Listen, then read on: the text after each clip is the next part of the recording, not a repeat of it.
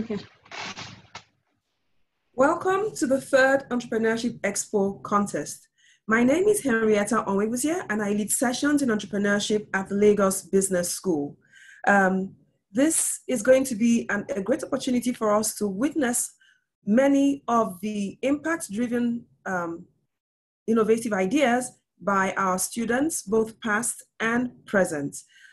Before I start, I'm going to just give an overview of the objective we try to achieve in helping our students become impact-driven entrepreneurs who will accelerate the development of Africa, of Nigeria and Africa as a whole. However, it's important that we explain why we emphasize impacts. So in 1970, the economist Milton Friedman argued that the sole purpose of a business is to create profits for its shareholders. And he concluded that profit maximization is justified for shareholders and for the risk taken by investors. This has had a tremendous impact on how people view businesses and consequently the strategy they apply. Unfortunately, when businesses see their goal as solely profit maximization, they consciously or subconsciously tend to have an exploitative mindset that seeks to make as much profit as possible, even at the expense of the customer. This leads them to produce substandard products which eventually erodes their markets, as customers so cheated never tend to return. This is the basis of the traditional aversion for made in Nigeria products, which was the same in the 70s and 80s for made in China products, and a bit of that remains to date. Now, on the other hand, decades before Milton Friedman, it was understood that the purpose of business is to serve society. Indeed, the Jews, who are the richest in the world anywhere you find them, have 10 commandments of creating wealth. And the first of these commandments states that you must be creating value to society for you to have sustainable demand. This is also reaffirmed by Jack Ma, the wealthiest entrepreneur in China, who says, if you want to remain small, solve small problems. If you want to be big, solve big problems.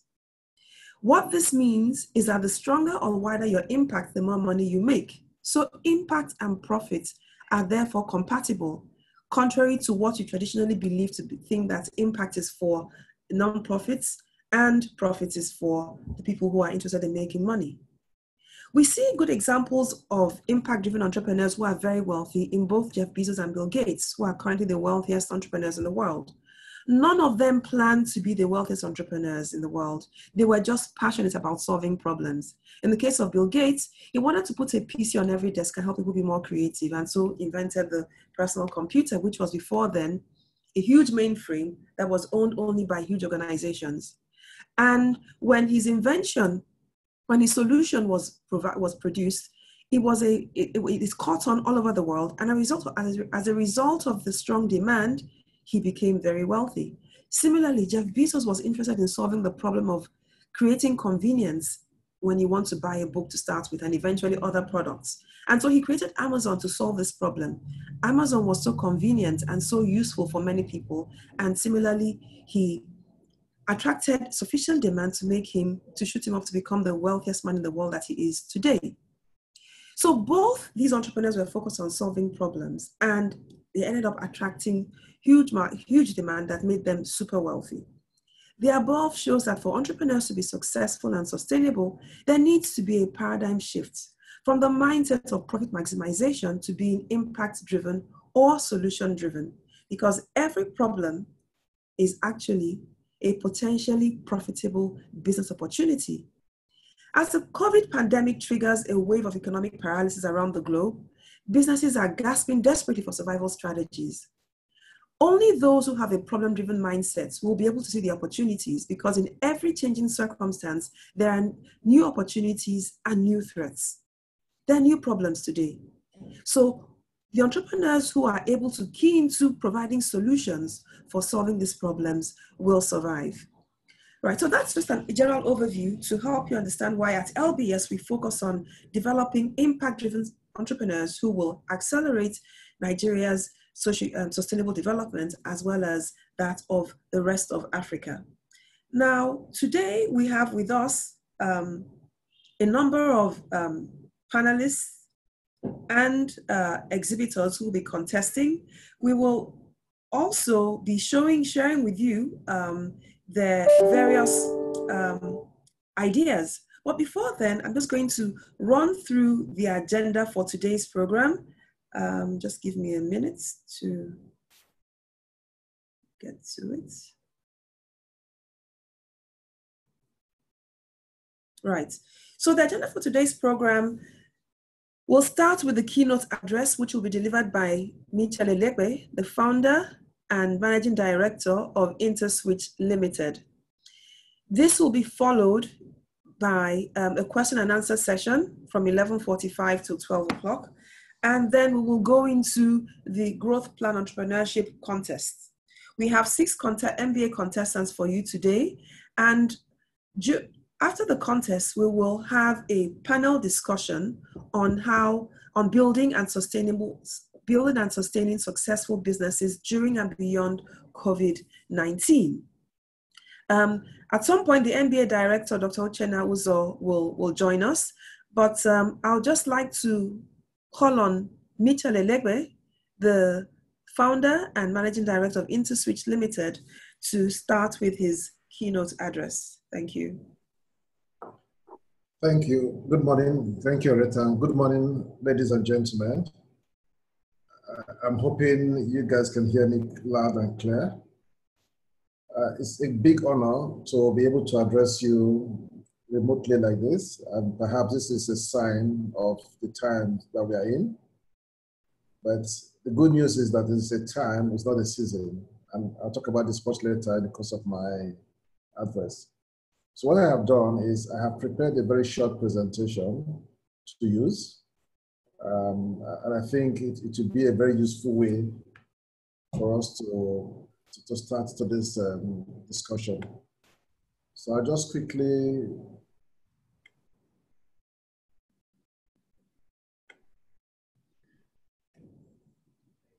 okay. I'm assuming you all can see my screen.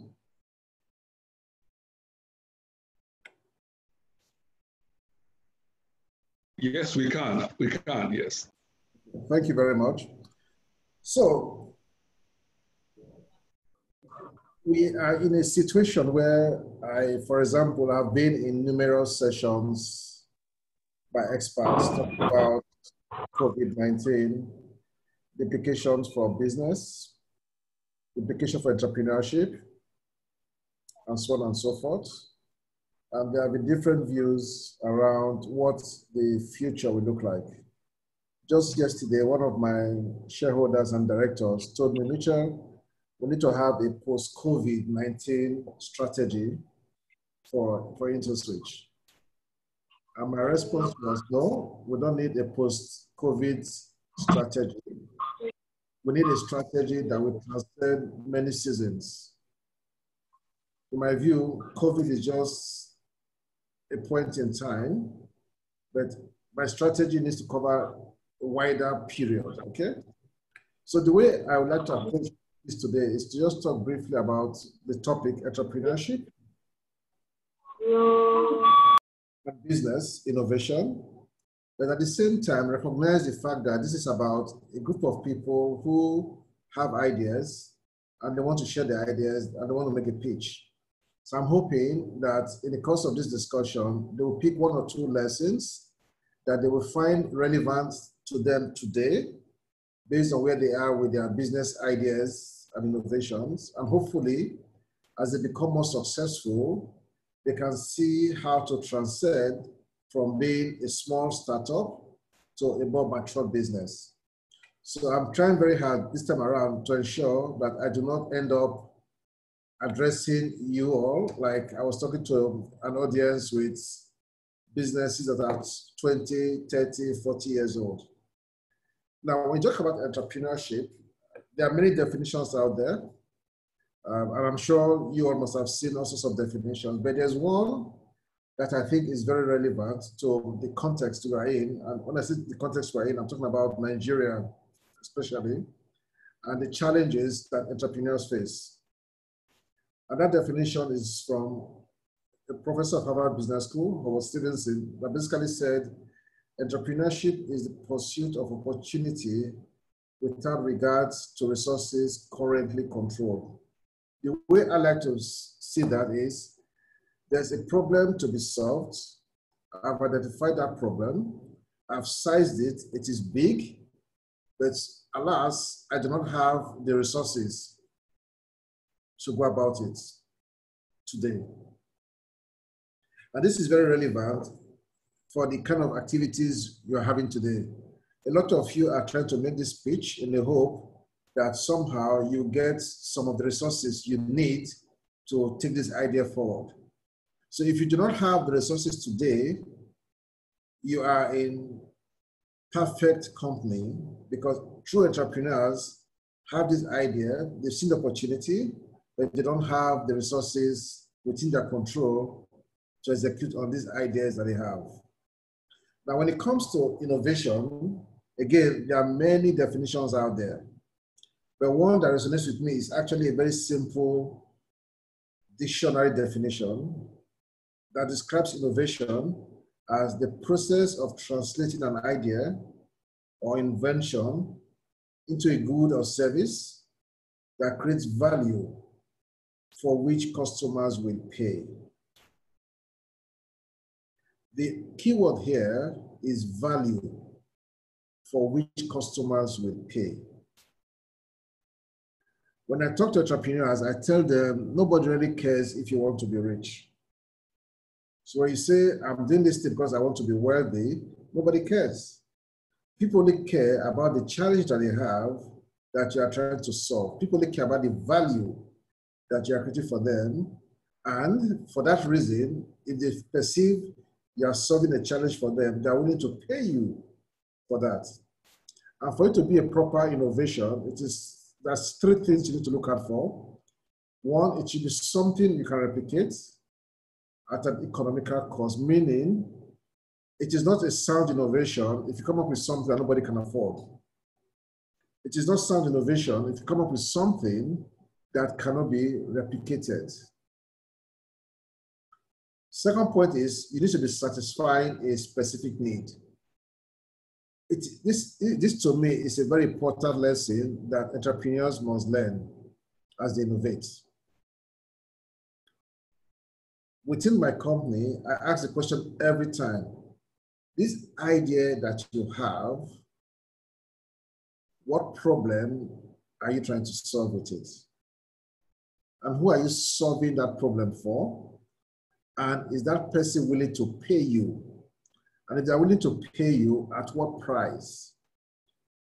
The point I want to drop here is that as entrepreneurs with an idea, you should have a sense for how much people are going to pay even before you start the process. It doesn't make sense to create something that nobody can afford.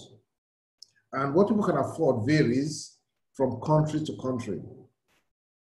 There are many things you can create in Nigeria that our people cannot afford, but you do the same thing in some developed countries with high GDP, they can easily afford it. So your innovation has to be in tune with the environment in which you are solving that particular challenge for.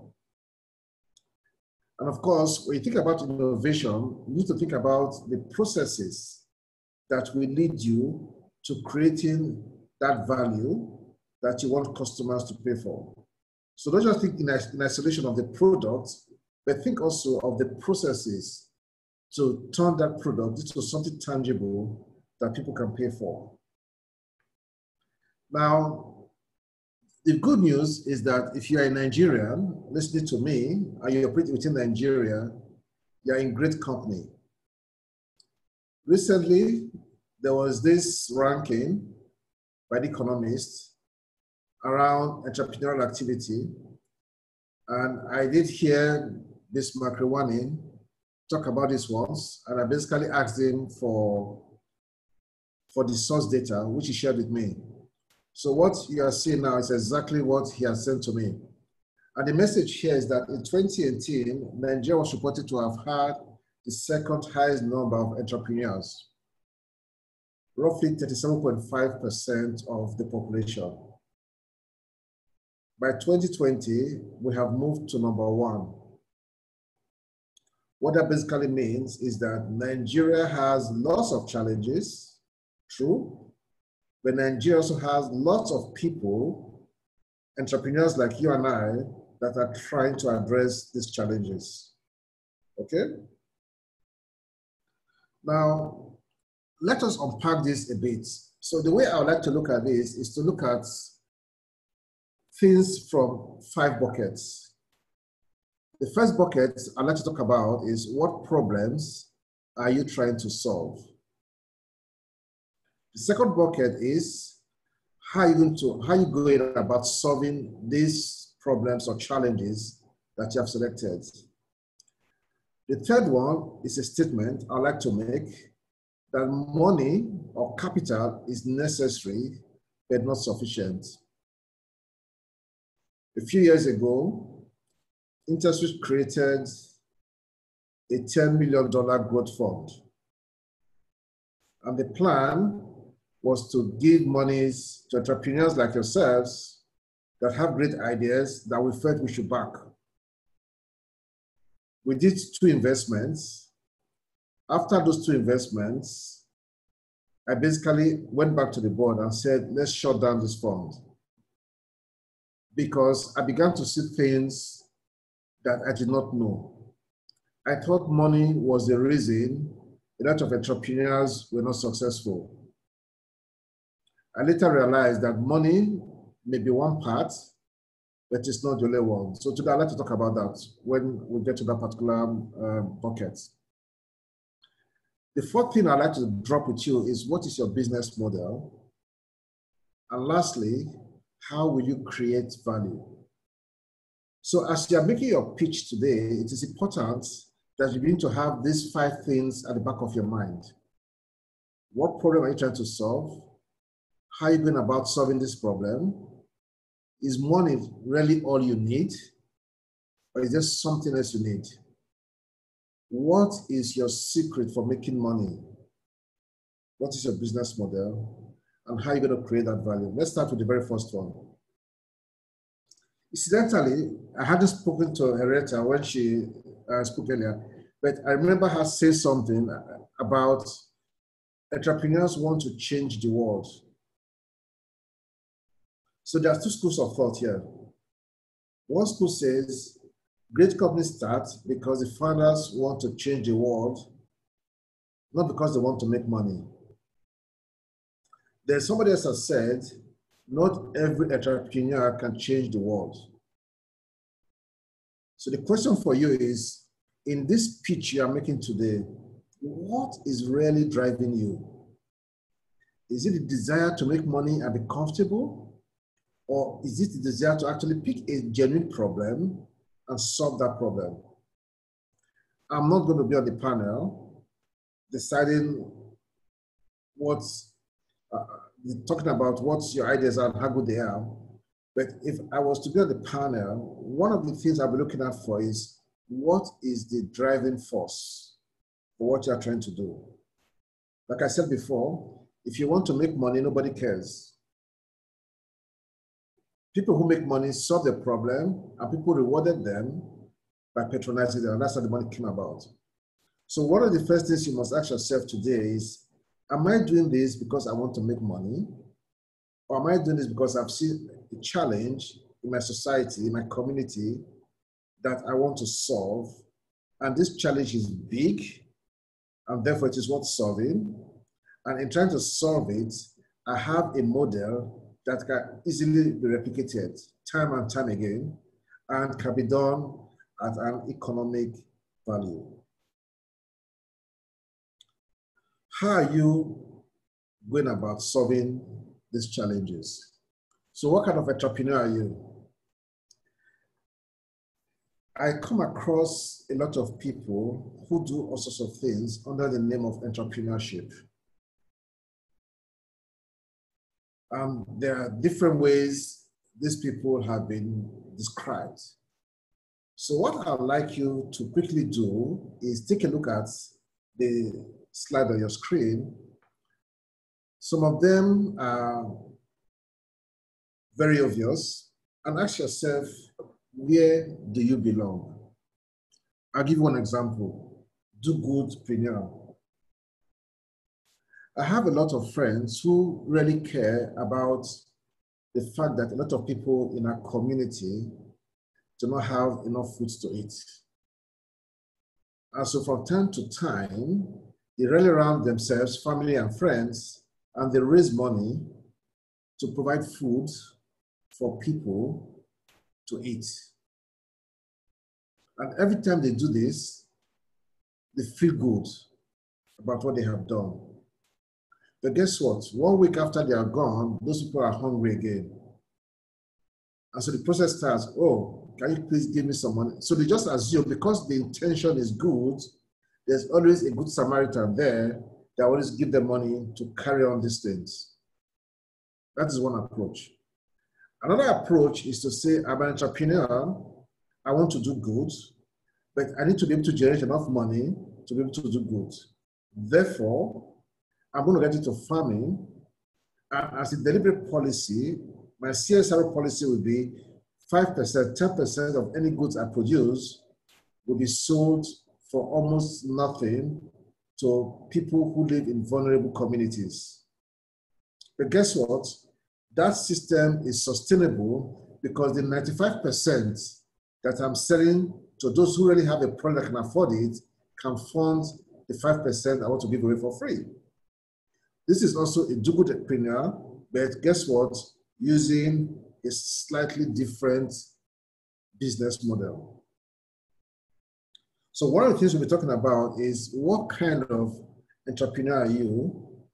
And guess what?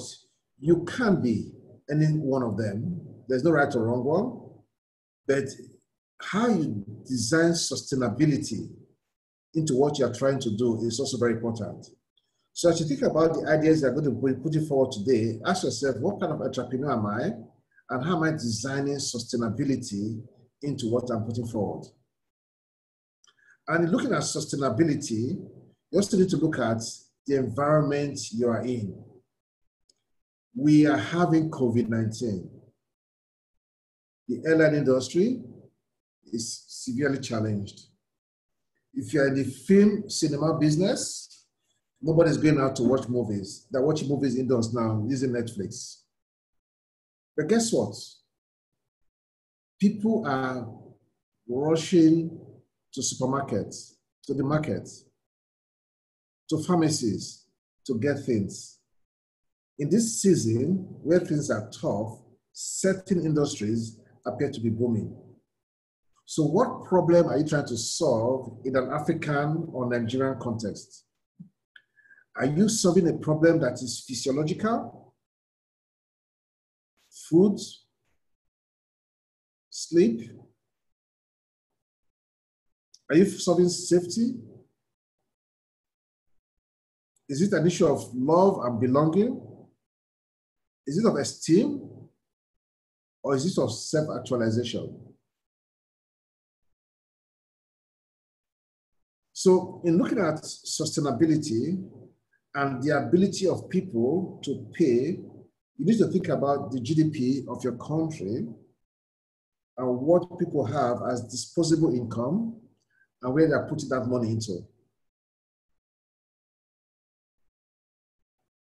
Or if you're looking for a premium segment, you need to ask yourself, who in that premium segment and why should they trust my solution, given the fact that there could be other solutions out there?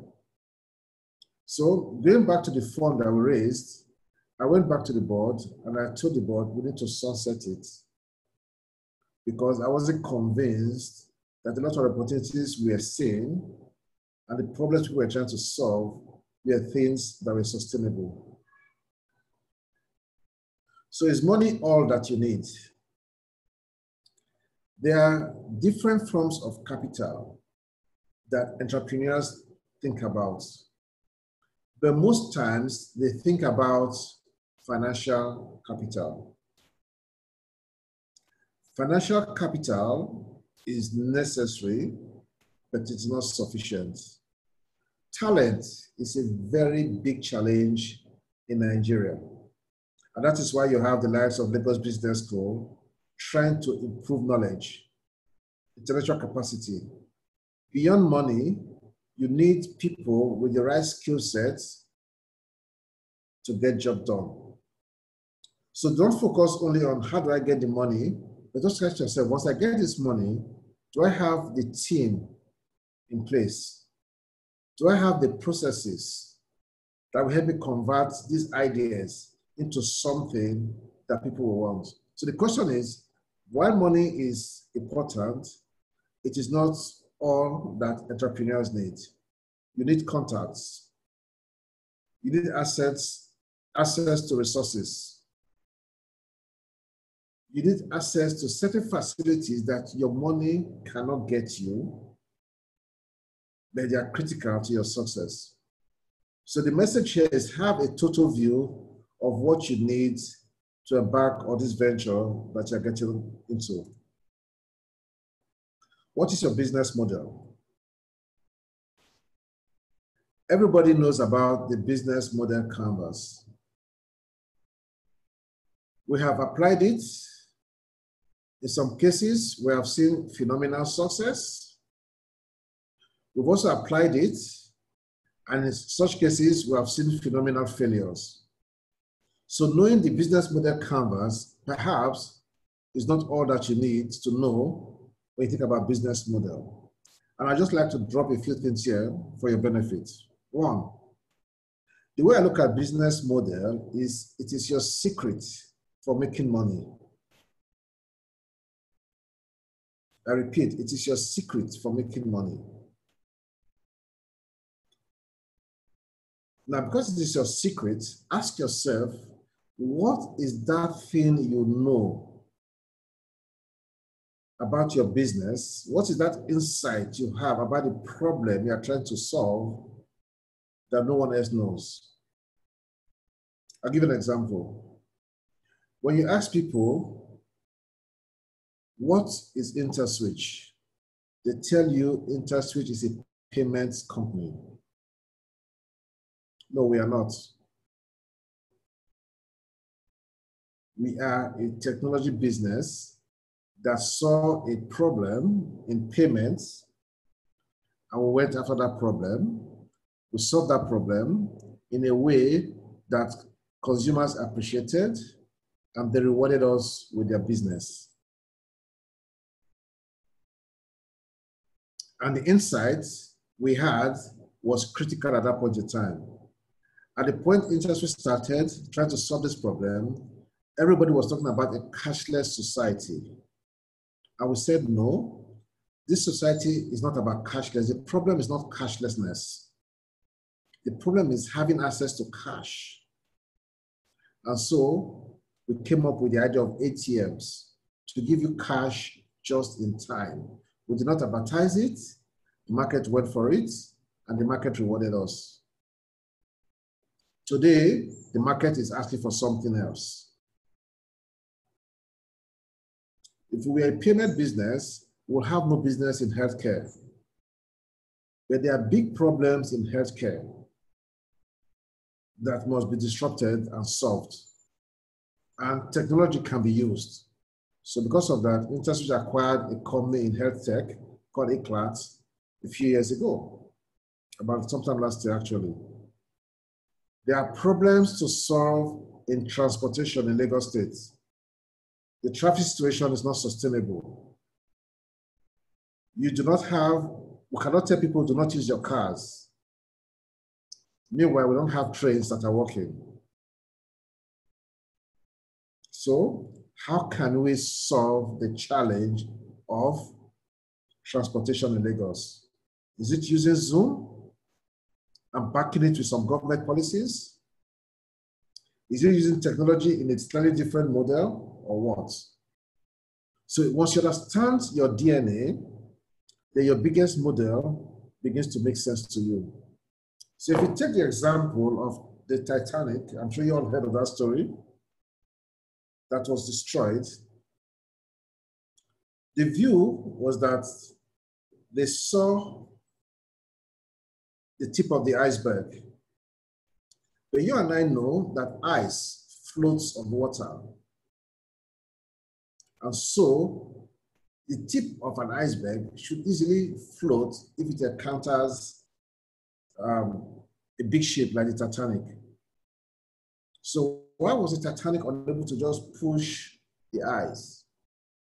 Because what was on the surface is not what is underneath.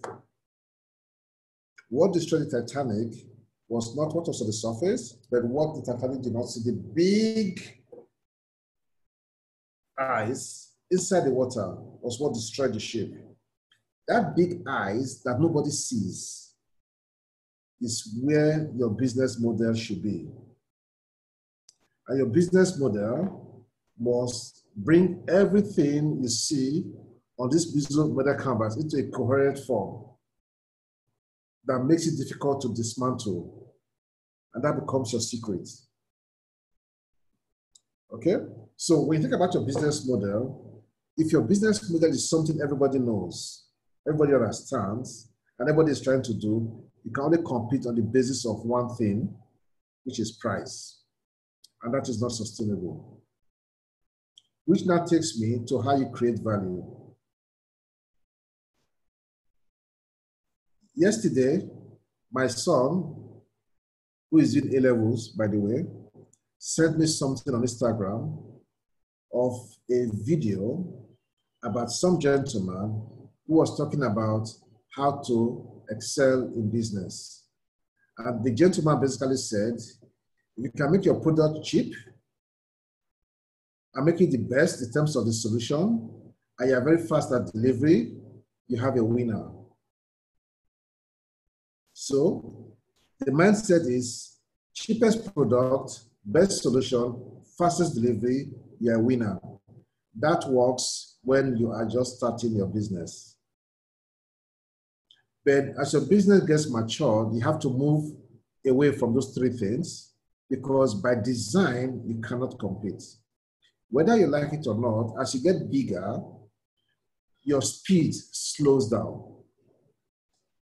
There's always one startup that will do things faster, better than you.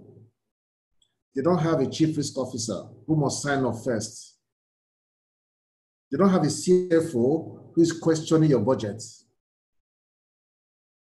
They don't have a process that says 2, 3, 4 departments must sign off before we can go live. So as you get bigger, your structure and size slows you down. Therefore, speed of delivery cannot be a way to compete. What is the lesson here? What I'm trying to bring out is that as you're planning your business now, recognize that sooner than later, you have to move away from cheapest, best, fastest to something else.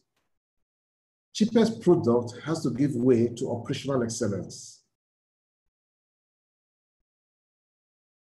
Best solution has to give way to product leadership. And fastest delivery speed has to give way to customer intimacy. And this is what business schools call the 3 value disciplines. If you want to create value, you have to think in these 3 buckets: operational excellence, product leadership, customer intimacy. There is no law that says you cannot start from this level, even for a startup. So my advice to you is begin to embed practices of operational excellence, product leadership, and customer intimacy. Now, most business schools will tell you you cannot do all 3 simultaneously. They will tell you that you need to excel in one and do well in the other 2. But while I see the logic, my experience tells me that depending on the kind of industry you're in, you may have to look for ways to be excellent in all 3. If you focus on customer intimacy and operational excellence is not up to par, all you'll be doing is apologizing to customers and they'll get tired of you. Why is it that when Apple wants to launch a product, people start anticipating it? They wait, they don't buy other products. And when Apple comes out, it is very expensive. that people buy it. And when you compare feature for feature with other devices out there, it's not necessarily better. Why? They have designed customer intimacy as one area that they excel at.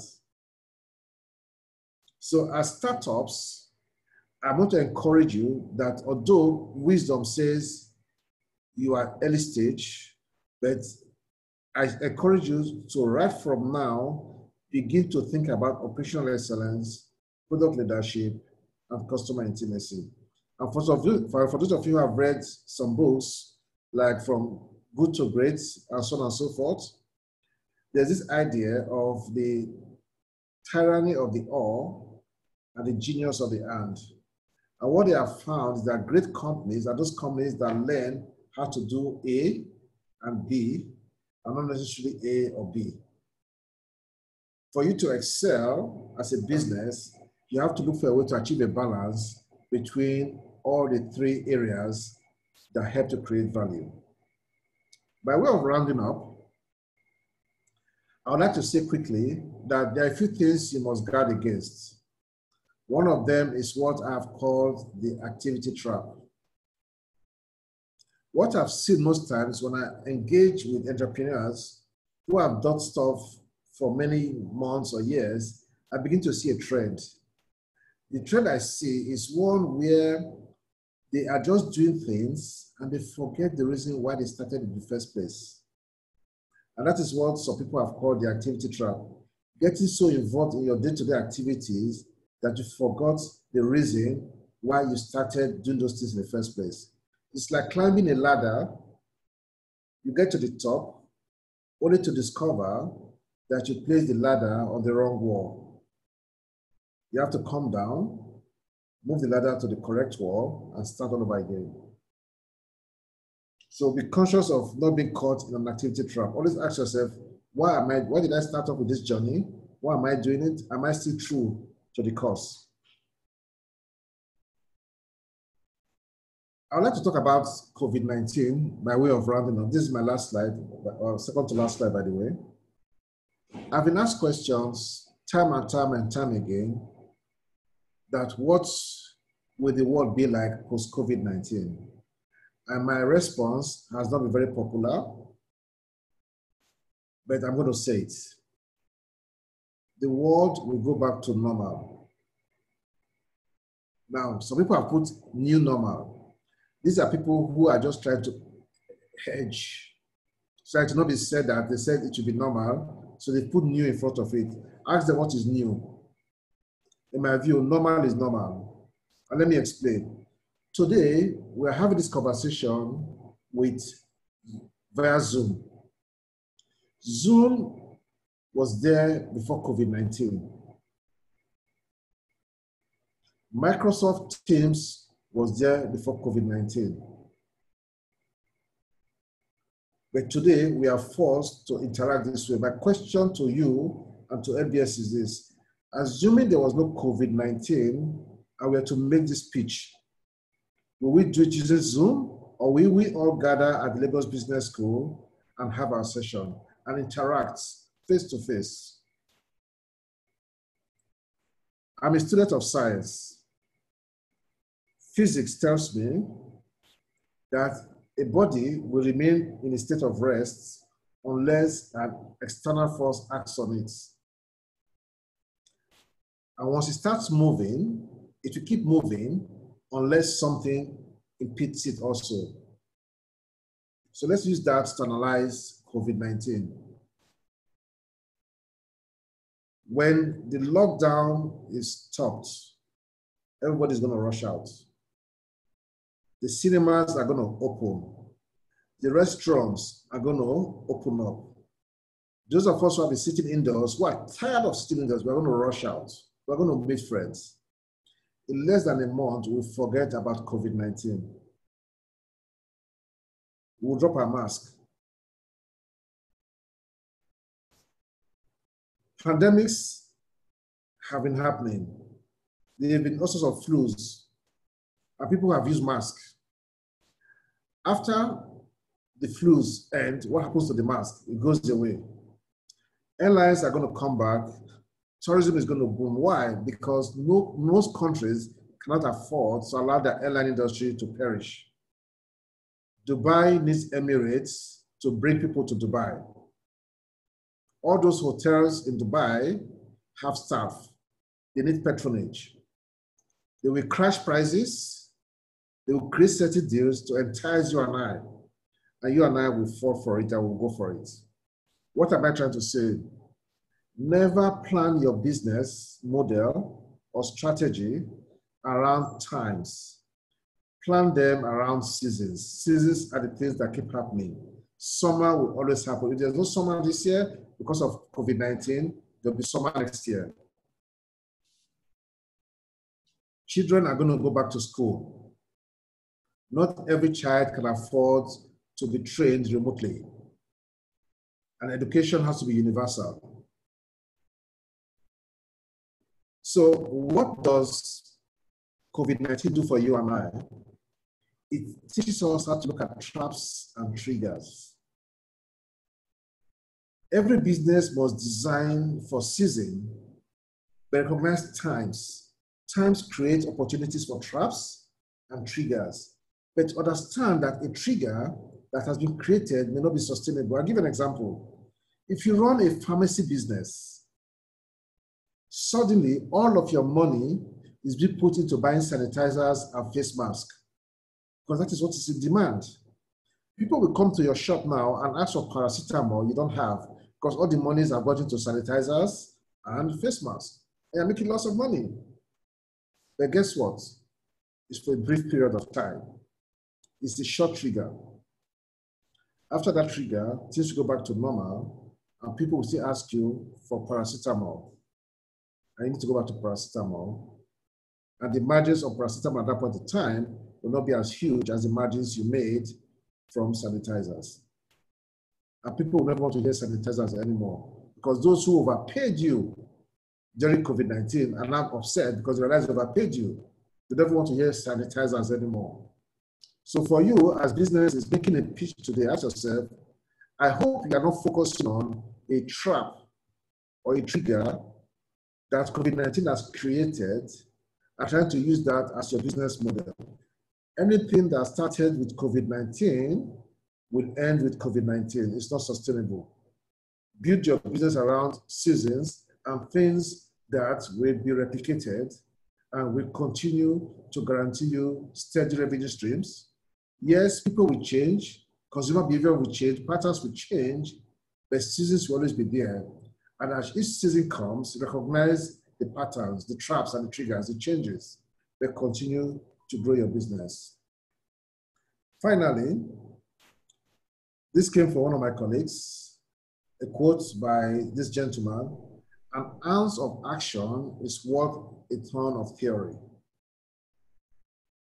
Stop overanalyzing. Get out there and get stuff done. But then, facts will always change.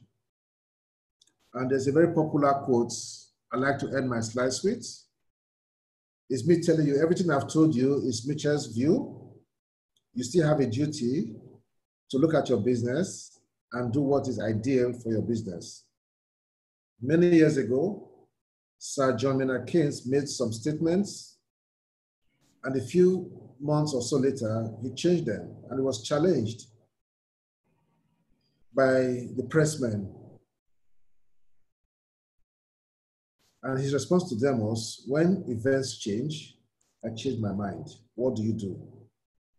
When the facts change, I change my mind. What do you do, sir? When my information changes, I alter my conclusions. Today, I have told you that post-COVID, the world will go back to normal. I may be wrong, but I may be right. Whether I'm right or wrong, your decision remains your decision. Thank you. Wow, thank you so much, Mitchell. I think that was a very powerful keynote with loads of information for entrepreneurs. So you've mentioned that every entrepreneur must think about three key things: affordability, availability, and sustainability. No point coming up with, first and foremost, the solution driven. Indeed, you're very right there, and it's something that we reiterated very much to my students in class, which is the fact that statistics have shown that the number one reason why many businesses fail is because they are not purpose driven. They are not trying to solve any particular problem. So I was happy to hear you reiterate that point. And affordability is key. You must know who your target market is and what they can afford, as you've rightly said. And I would also, I think you also alluded to that, availability. Okay, what resources are used? Are they easily available? And then sustainability.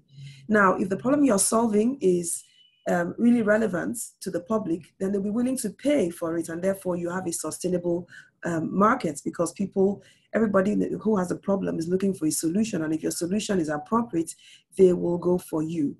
And I think you mentioned one key thing that I think they should keep in mind, or another key thing I think they should keep in mind also, which is that money is necessary but not sufficient. It is a myth we really have to break. And all over the world, we see governments make that mistake of thinking that we will propel entrepreneurship by pushing money to SMEs. Training comes before money funding, and I'm happy you spoke about that. So that's probably why you had to shut down the fund for entrepreneurs when you realized that funding didn't make it happen. You need training, you need to learn the skills. And here again, we see our indigenous background, our indigenous method, principles of apprenticeship, which trains people before they are settled to start their business, showing indigenous wisdom.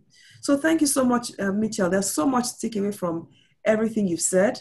And I like the way you also ended, okay? When facts change, I change my mind. So we all have to be on the lookout for what the reality is, because we all thought COVID was going to be a fluke. Now we're seeing that it's going to be a marathon. Now, how long that marathon will be, we don't know. All we know is that historically, we've been told that pandemics last between 500 to 800 days, which is an average of 2 years if a year is 365 days. So we don't know what it's going to be like, but we're looking out and having scenarios planning scenarios to help ensure that we know how to react based on what plays out.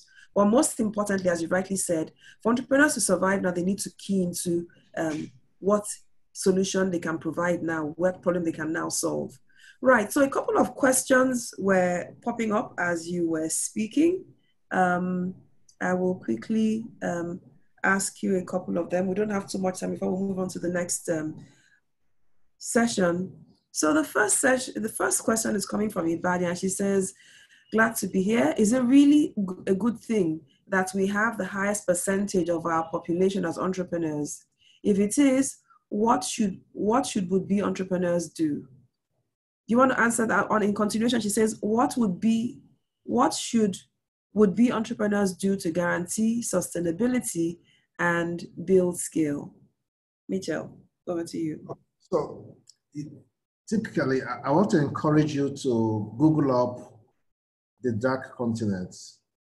There's a picture you're going to see, and it's a picture taken from outer space that shows the world, and it was called, Africa is called the dark continent, okay? And the first time I saw that picture, I said, these people have come again. Because when I looked up north to the left-hand side, towards where Canada was, I saw a lot of dark spaces. So there are areas in Canada where nobody really stays because of weather conditions, but we call them weather conditions. And then when you come to Africa, where we have darkness too, what conditions do you call them? Now, Canada is trying to woo people to come to Canada. What are we trying to do here? So my response to you is Africa has lots of challenges. These challenges are opportunities. We don't have enough jobs. Therefore, if you don't want to sit in one place and die of hunger, you'll be seeking opportunities. So there's a direct correlation between the challenges we have and the number of entrepreneurs that we have. So it's actually a good thing that we have people who are coming out trying to solve problems.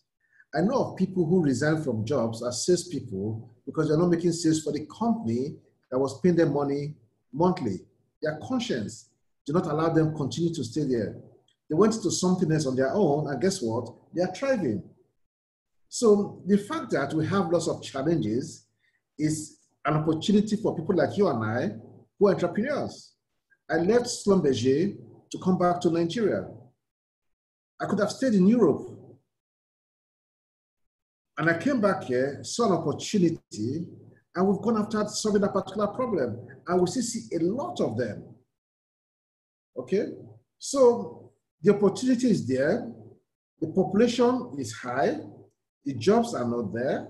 We all cannot employ for jobs. So it's a good thing that we have challenges that we can solve. The question is how we're solving them. Right, thank you, Mitchell. So another question from Adeyemi Adeleke says, as a startup, how do you offer the cheapest product or service to the market with no external funding and low cash? This startup is currently bootstrapping. In fact, between you and I told you that slide was something my son sent to me. I did not agree with it, but I did want to tell him, no, you have to create expensive products because that's not the right answer. And that is why I moved him into things like operational efficiency. You see, the reason why some of us will pay so much for a bottle of a particular kind of drink, whereas the same drink packaged differently will be have half that cost. And there's no difference. It's because of some other things they've done to it. So I'm not by any means saying you must produce at the cheapest. I don't believe in producing at the cheapest. I believe in producing what is value. Let your mind be more on value than cheap. Let me give you an example. We talked about sanitizers. Sanitizers that were being sold for want of sake of argument, 100, 200, 1,000 naira before is now going for 4,000. Did the cost of production quadruple? No. Somebody has perceived that the value that you have now placed on sanitizers is high. And so they have moved their money up. So focus on that thing you are creating. What value is your customer placing on it? I tell my guys in the office, if you want to create a product, start by telling me how much the customer is going to pay. And then we'll work back to see if we can produce at that price and still make money. There's no point producing something that your customers cannot afford. And there's no point producing something that the customer is willing to pay a lot for and you don't charge appropriately for it. You are destroying value for yourself. So cheapest is not it's not what I preach. Most expensive is not what I preach. It is finding that sweet spot of what your customer is willing to pay for the problem you are trying to solve. Not every problem must be solved. If you are trying to solve a problem and you can only solve at a price that those benefiting from it cannot pay, then there's no point trying to solve that problem. You're going to kill your business. Okay. All right. So next question, or actually it's the second to the last, so we can move to the next item. It says, I really enjoyed the keynote address. Very instructive and inspiring. It may be correct to assume that things will return to normal in the long haul post-COVID-19, but not in the near term, in my view, on account of the distortions that the pandemic has engendered globally. Will he be kind to speak to this and reconcile these two time periods? This is from Jacob Erabo.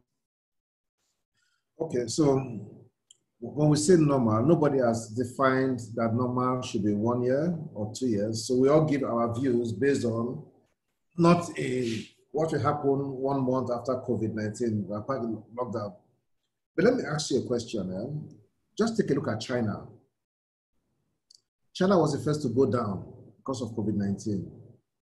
China was the first to come back up because of COVID-19. What are we seeing in China? As soon as China came back up, everybody was producing. China wanted to solve the problem of COVID-19 for the world. They started producing masks, everything that they know people will need. How long did it take them for their factories to reopen? schools are going back. How long did it take for schools to reopen? Okay? So when we talk about this, I cannot give you a response based on what happened in the first 1 month, second month. I don't know that. I don't have a crystal ball in front of me. But I do know that in terms of intent, every government will recognize that because of COVID-19, people have lost their jobs. It's a big problem. How can we help companies to get people back into employment? The Central Bank of Nigeria has come out to tell banks, please do not retrench. The tax authorities are saying, if you do not retrench staff, we will give you a discount on your payee, on your tax. Why? And it's been said in the midst of COVID-19. They're not waiting for it to be over. Because they know if people lose their jobs, the impact overall on the economy will be terrible. If payee is reduced, the tax authorities will not make enough money. And if they don't make enough money, a lot of the social amenities we expect to see. So everybody, government wants the world to go back to normal. I want to get back to work. My sons, my daughters, they're all missing their colleagues in school. They want to go back to school. When the lockdown in Lagos was reduced, we took a position in InterSuite that our staff should still stay home for 1 week. Let us watch the situation. Guess what? Some staff appeared at the office. We have to tell them, go back home. Nobody should resume. Why? Everybody wants to get back to normal. Okay, Michelle, thank you so very much. That has been enlightening. Let me just add that in China, people are going back to school with a difference, okay? All the children, I have pictures of all the children in the class with both face masks and face shields. So, and actually China is gradually shutting back down again because the infection rates are rising again, okay? So you're right. When new facts emerge, we modify accordingly. This, I tell you, is something that, I don't know, yes, there have been other pandemics, but it looks like every pandemic has its peculiarities, and we do have to keep watching. We do have to keep watching.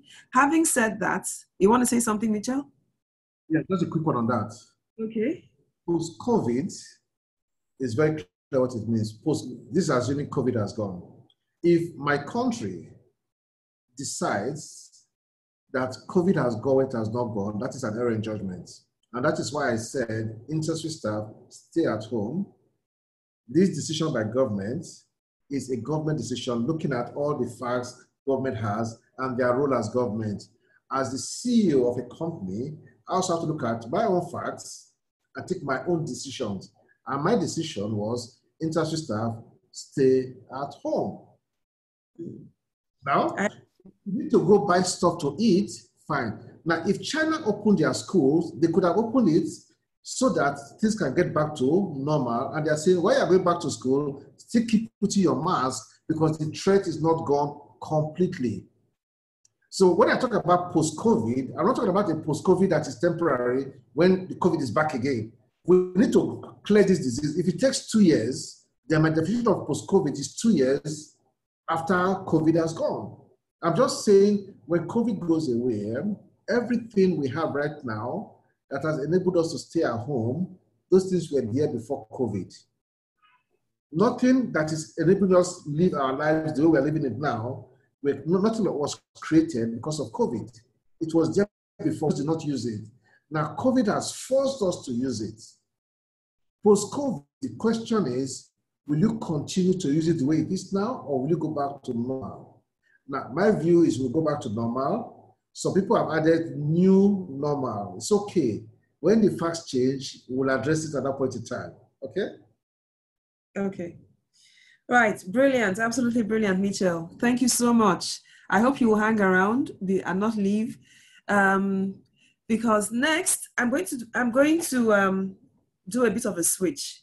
The next thing on the agenda right now is to go from so we're still on point. It's actually 12 o'clock. And this is when the question and answer session is meant to end. So great. Now, the next on the agenda is the growth plan entrepreneurship pitch, where the contestants are supposed to pitch.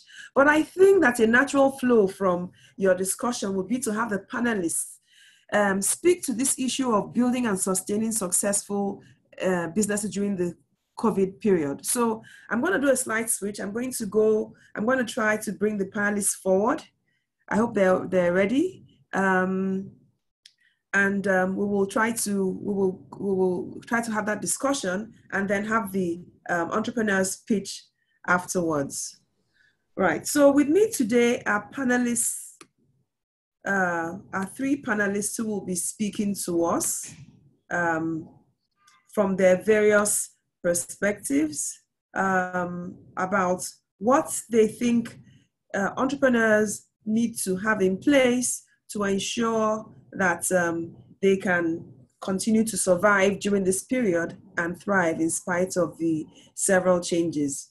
So the first of the panelists with us today is Paul Orajiaka.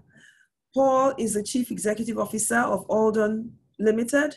He holds a Master's in Public Administration from Harvard Kennedy School of Government and an Executive Master's, an MBA from the Lagos Business School.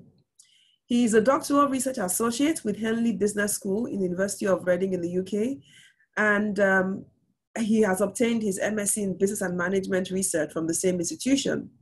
He's an alumnus of the London Business School, IESE Business School in Barcelona, and the University of Wisconsin in the USA. So even though Paul is in business, you can see that he's also in love with education.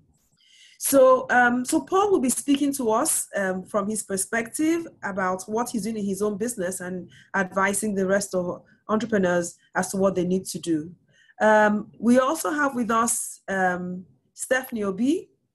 Stephanie is a pioneer in knowledge technology industry in Africa. She has spent the last 4 years creating wealth opportunities for Africans through her signature method, the Perfect Online Course. She also runs an agency which has produced online courses for successful African business leaders, including Ibukun Awoshika, Tara Feladurotoye, and Osai Alele.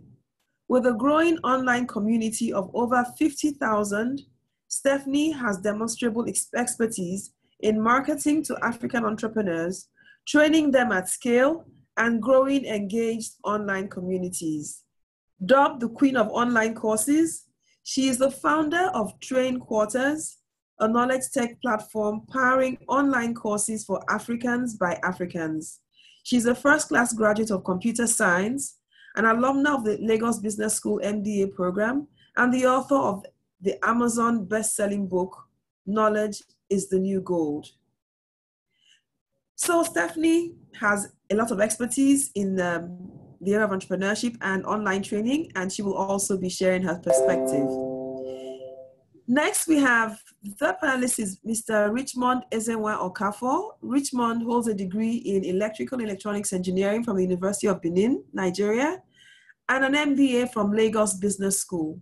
He also holds certifications in finance for non-finance managers, advanced engineering systems, data control from Dublin, Ireland, Wave Wireless partner training, Wave Wireless Sarasota, Florida, and supply and stores management.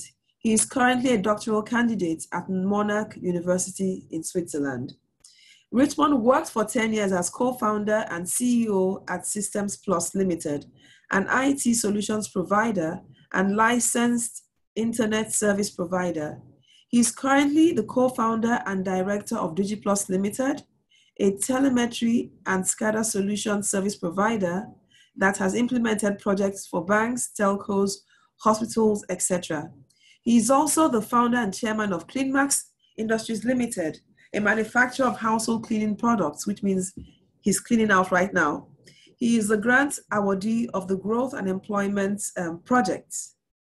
Right, so Richmond will also be sharing his perspective with us on how businesses can survive and thrive during COVID-19. So I'm going to start with Stephanie. Stephanie, ladies first. Stephanie, can you tell us, in your opinion, what you think entrepreneurs should be doing right now. Well, tell us what you've done with your business.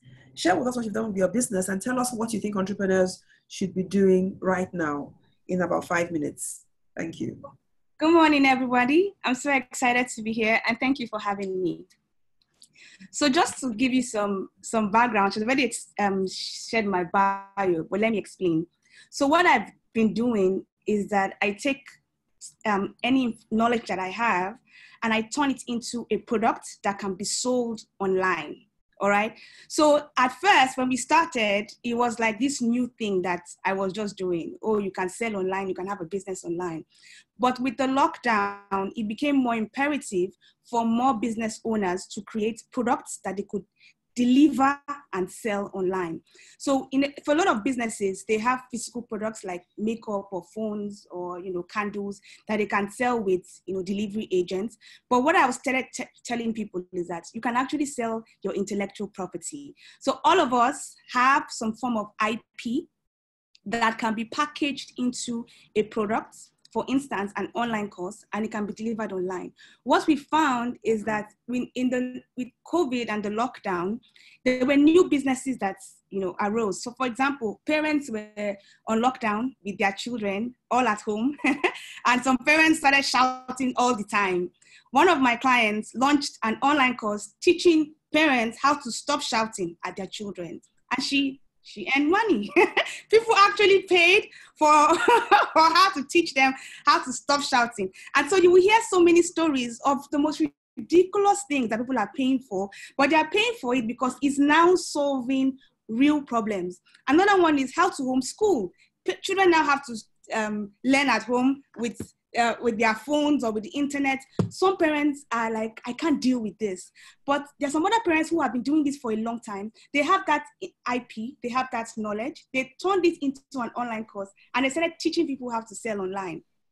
And the most beautiful part of this is that when you turn your knowledge into a product, such as an online course, you can sell it to Nigerians, you can sell it to Ghanaians, you can sell it to people in Australia, you can sell it to people in Zimbabwe, all across the world. So what I find is that even though it's unfortunate that people are dying because of the illness or the pandemic, it's actually an area of opportunity because businesses are beginning to see that, oh, I can do business on a global level.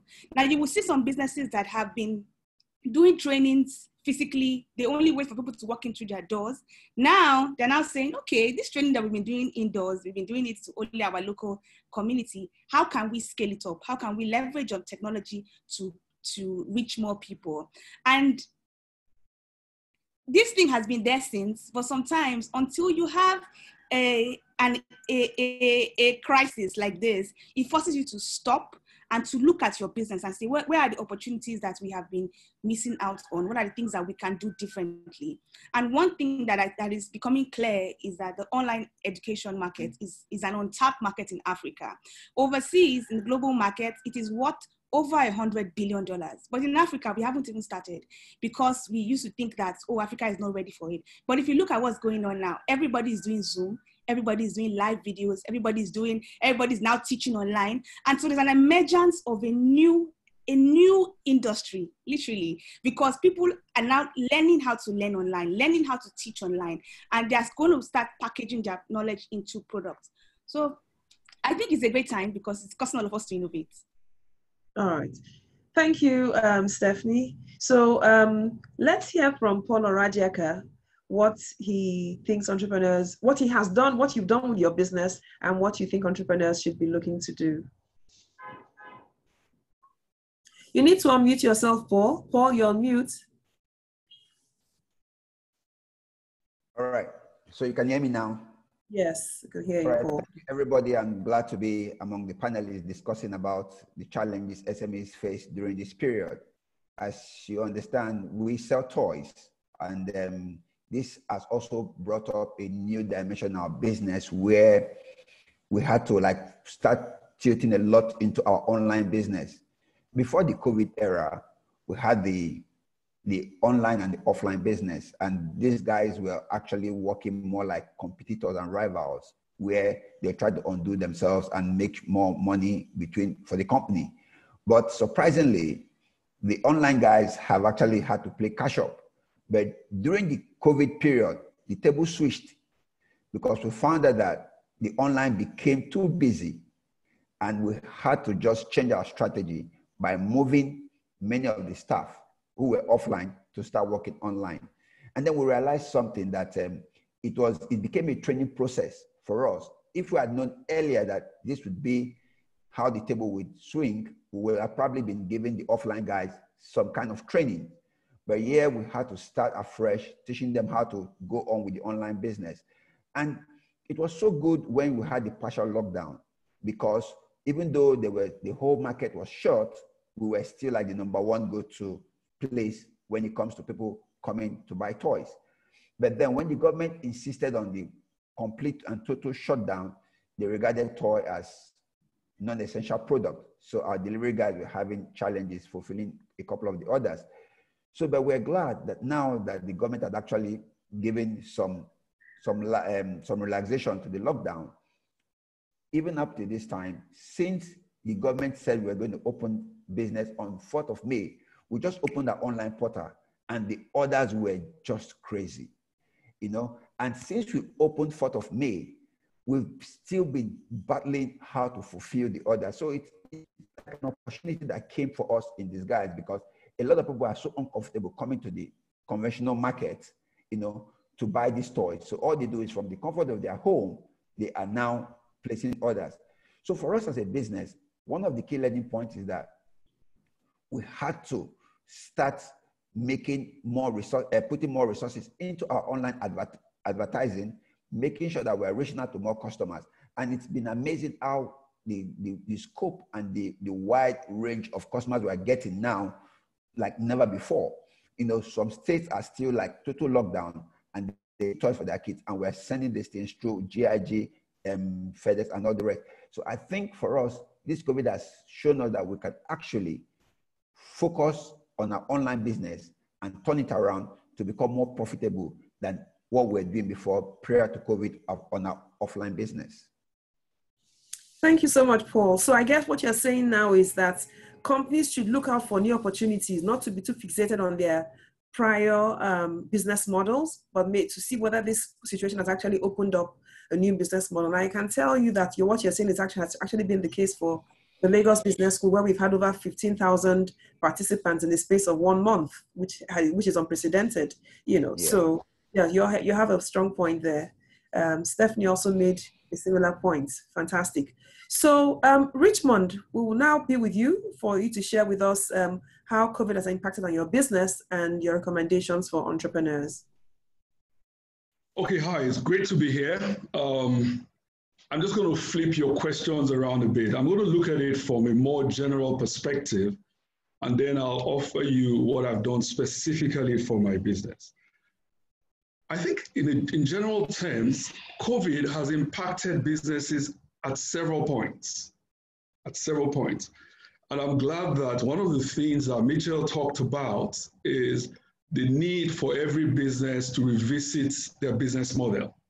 This is a time for you to go develop a canvas of your business model, because it does give you perspective and it enables you to innovate, you know, your current model to one that addresses all the new concerns. Because if you look at COVID has touched on your business model at several points. One is that your value proposition may no longer be tenable. You may need to address, depending on the business that you do, concerns about hygiene. Your costs clearly would have changed because there's supply chain issues, the issues with the Naira and the dollar rates and all of those things. And supply chain. Mitchell mentioned the fact that the cost of hand sanitizer had quadrupled. He gave the impression that perhaps somebody was trying to take advantage. But the reality is that supply chain challenges has impacted the costs of delivering those products. In some places, to an extent, almost 400% the original costs, okay? So COVID has touched on several points, and the approach every business has got to take has to be holistic. You've got to look at your business model and look for ways that you can innovate around the constraints that COVID presents. You've got to look at your cost profile. You've got to look for the elements that present a disproportionate impact on your costs. Those are the elements that you need to address squarely. For instance, in our business, traditionally, now I'm talking about my manufacturing business, traditionally, the cost of packaging is usually about 35% of the total cost, 35 to 40% of the total cost of the product. But with the advent of COVID, the cost of packaging more than 200 to 300%. So one of the things that we did was we decided that we're going to bundle our products. So instead of selling one unit with the full complements of the packaging, we will bundle two together. One will be a stripped down version of the original product, where packaging has been, we've stripped down a bit of the packaging so that we can deliver the product for almost the original price of two. But then there's been compromise on the packaging. Now, one of the other areas where we were seriously challenged as a business, because we were allowed to operate, we provide an essential product, was in the area of logistics. And it's still a challenge. However, we have found that some of the logistic firms have also been very innovative. They have gotten permits from governments, and they do last mile delivery. I mean, we have a depot in Abuja and a depot in a few other key areas, but our depots couldn't function effectively because of the lockdown, for instance, in Abuja. So we had our logistic partners providing last mile service, and this was truly helpful.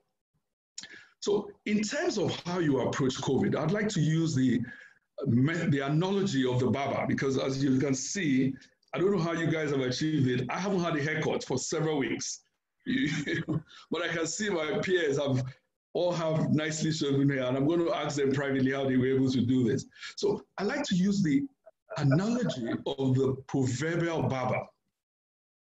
So the barber, it's no longer enough that he can cut hair very well, and he has an area, an environment that is aesthetically pleasing, nice ambience, and all of those things.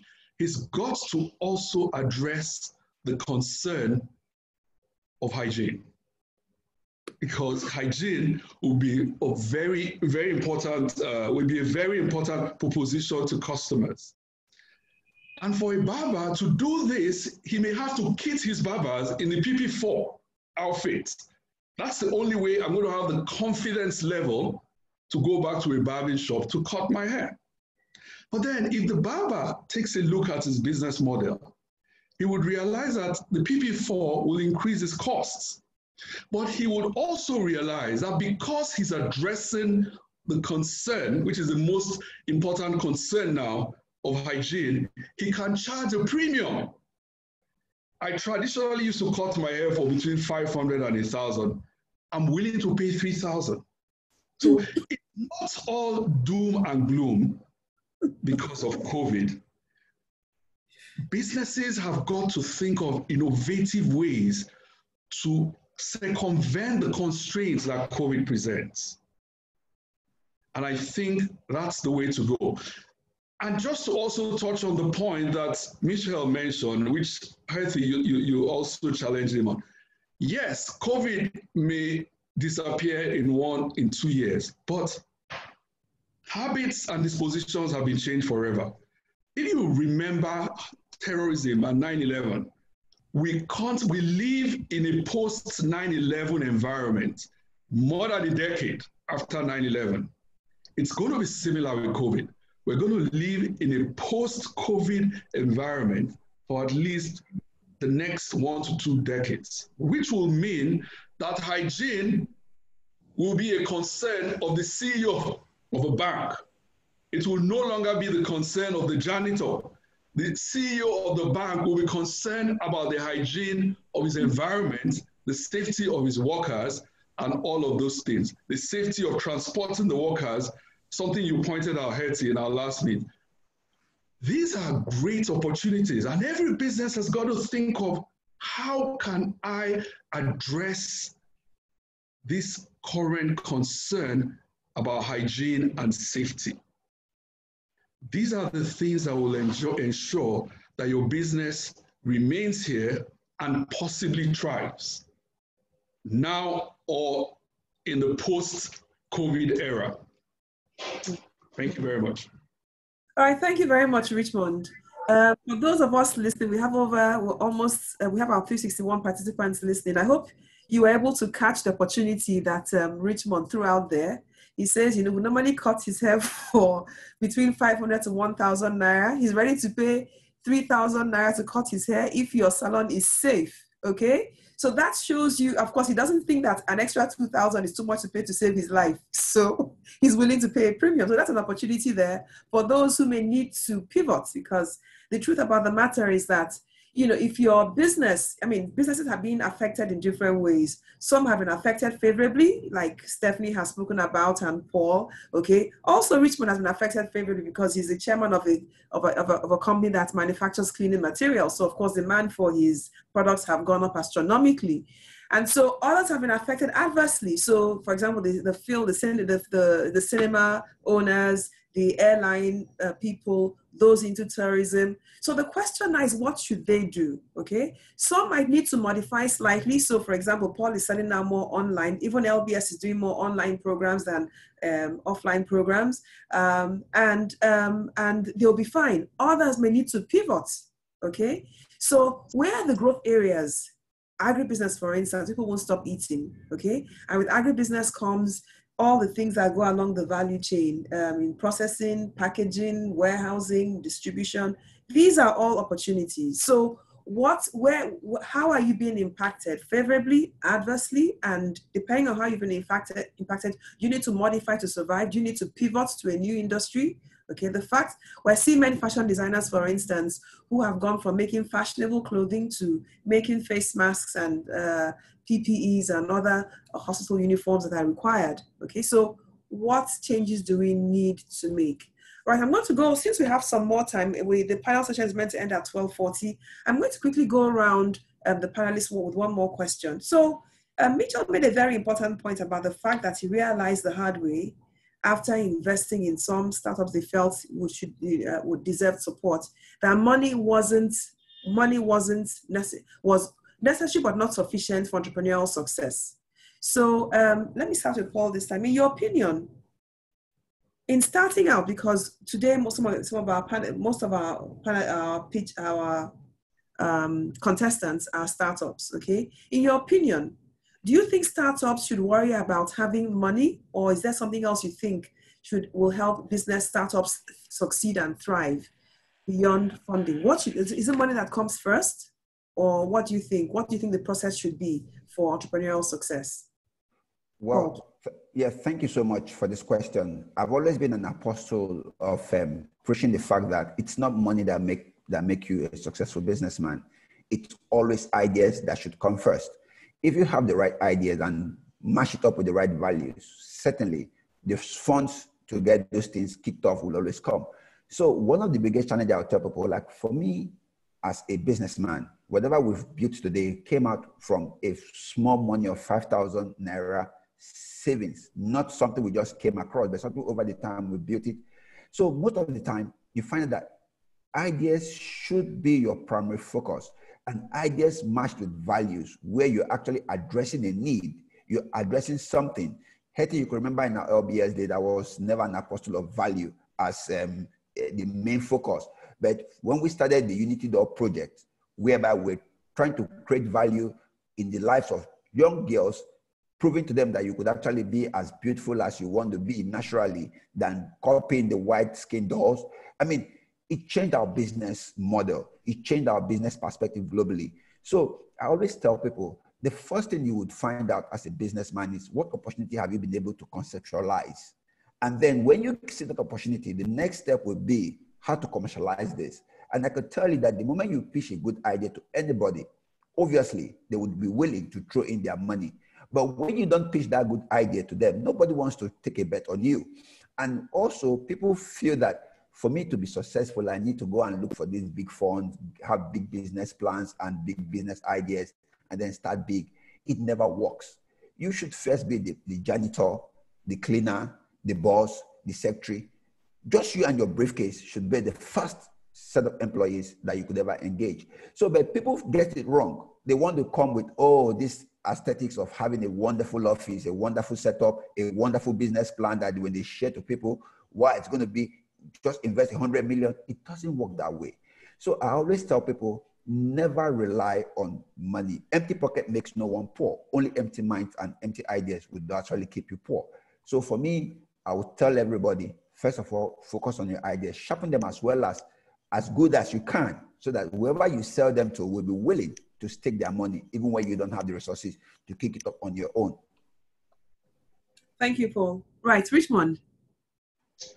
Well, money follows the ideas, really. If you watch this online program called the Shark Tank, I think the Shark Tank perhaps is the best example I can give for how money follows great ideas, and it's not the other way around. For me, when somebody comes to me with a pitch, if he is focused entirely on the money that he requires to do it, I'm always very wary, because he will perhaps not be in a position to manage whatever funds he's given. But even if he's oblivious of what it takes financially to take this idea and run with it, I'm usually very encouraging of those kind of people, because they're focused on the idea. You understand? Now, beyond the idea, the other thing I try to look for, which is critical for success, is grit, really. The ability to stay with the challenges until you win. I think that's where a lot of entrepreneurs buckle, because to take an idea from an infant stage and deliver it as a true value proposition, there are several hurdles in between, and you've got to be able to overcome those hurdles to be successful. Your ability to understand the challenges in between the idea and success, and the ideas you have to circumvent those challenges, are critical success factors for me. So if you focus really on the capital and all of those things, I'm usually very suspicious, because what will happen with those kind of people is that they will look for where to burn the cash, and and it's never really great for the business. So ideas, money goes after great ideas, and it's not the other way around. Money goes after great ideas. Thank you. All right, thank you, Richmond. Right, Stephanie, please. Yes. So one of the things that Mr. Michel said earlier is that entrepreneurs, we always start with a mission to change the world. And so we are big thinkers, very passionate. We want to start, change the world. And many times to change the world, you need a lot of money. And sometimes you're blinded by passion, that you just keep moving without stopping to say, does anybody want to pay for this thing? So one of the things that I found to be true in my own business is that I always it's now like a process, it's a policy. We always have to launch with an MVP. That is the minimum viable product. How can we test this idea? Before we go and start, dancing around the moon and all those plenty of things, how can we test it? And to test the market, you always have to go to the field and speak to people, understand their problems, and then pitch them a solution and get them to pay. If they pay for a solution, then you have a winning product, and you can then use that as a basis to look for funds or look for investment, or to even invest in the business. All right, there always has to be a proof of concept. I now strongly believe that cash is the only true test. If you've gotten somebody to pay for your minimum viable product, then that is the basis upon which it can be scaled. So before you you go big, test your idea. All right, no matter how passionate you are. The second thing I found is that there's nothing new under the sun, and you always need to be asking for help. All right. So, and to ask for help, you have to nurture relationships. You have to have relationships with, mentors, relationship people who you've met in LBS, relationship people who you met in a different network somewhere. But my generation, specifically millennials, we, especially when we are, we are smart or tech savvy, we think that we know everything, and then we bond relationships too quickly. What I found is that you need people. You need people at every different level. And when you meet people at different level, it's important to nurture those relationships, because some people, they might not have the kind of skills that you have. They might not be techie, but they are valuable in a different way. So if you're not nurturing your relationships, you will just realize that you get stuck. After a while, you get stuck. Or even sometimes you just need someone to speak for you, to open a door for you, to encourage you, to hold your hands. I've literally been in meetings where, I was the youngest person there, and I saw some older people who I had a relationship with start speaking for me. And those things, you can't buy it. It's not money. It's relationship that you have nurtured over the years. And somehow my generation has missed this thing, but I'm beginning to find it over and over again that, one thing you have is, one form of capital is people capital. And many times you're investing in these relationships. It's not money you're investing, but you're doing things, and you're investing your time. Those things pay off in the end, in the long run, and they will help you to sustain, to go through different phases in your business. So please, especially for the people who are contesting, please, I'm begging you, nurture relationships. You will need that, yes, in addition to money. Can I just add something to what Stephanie has said?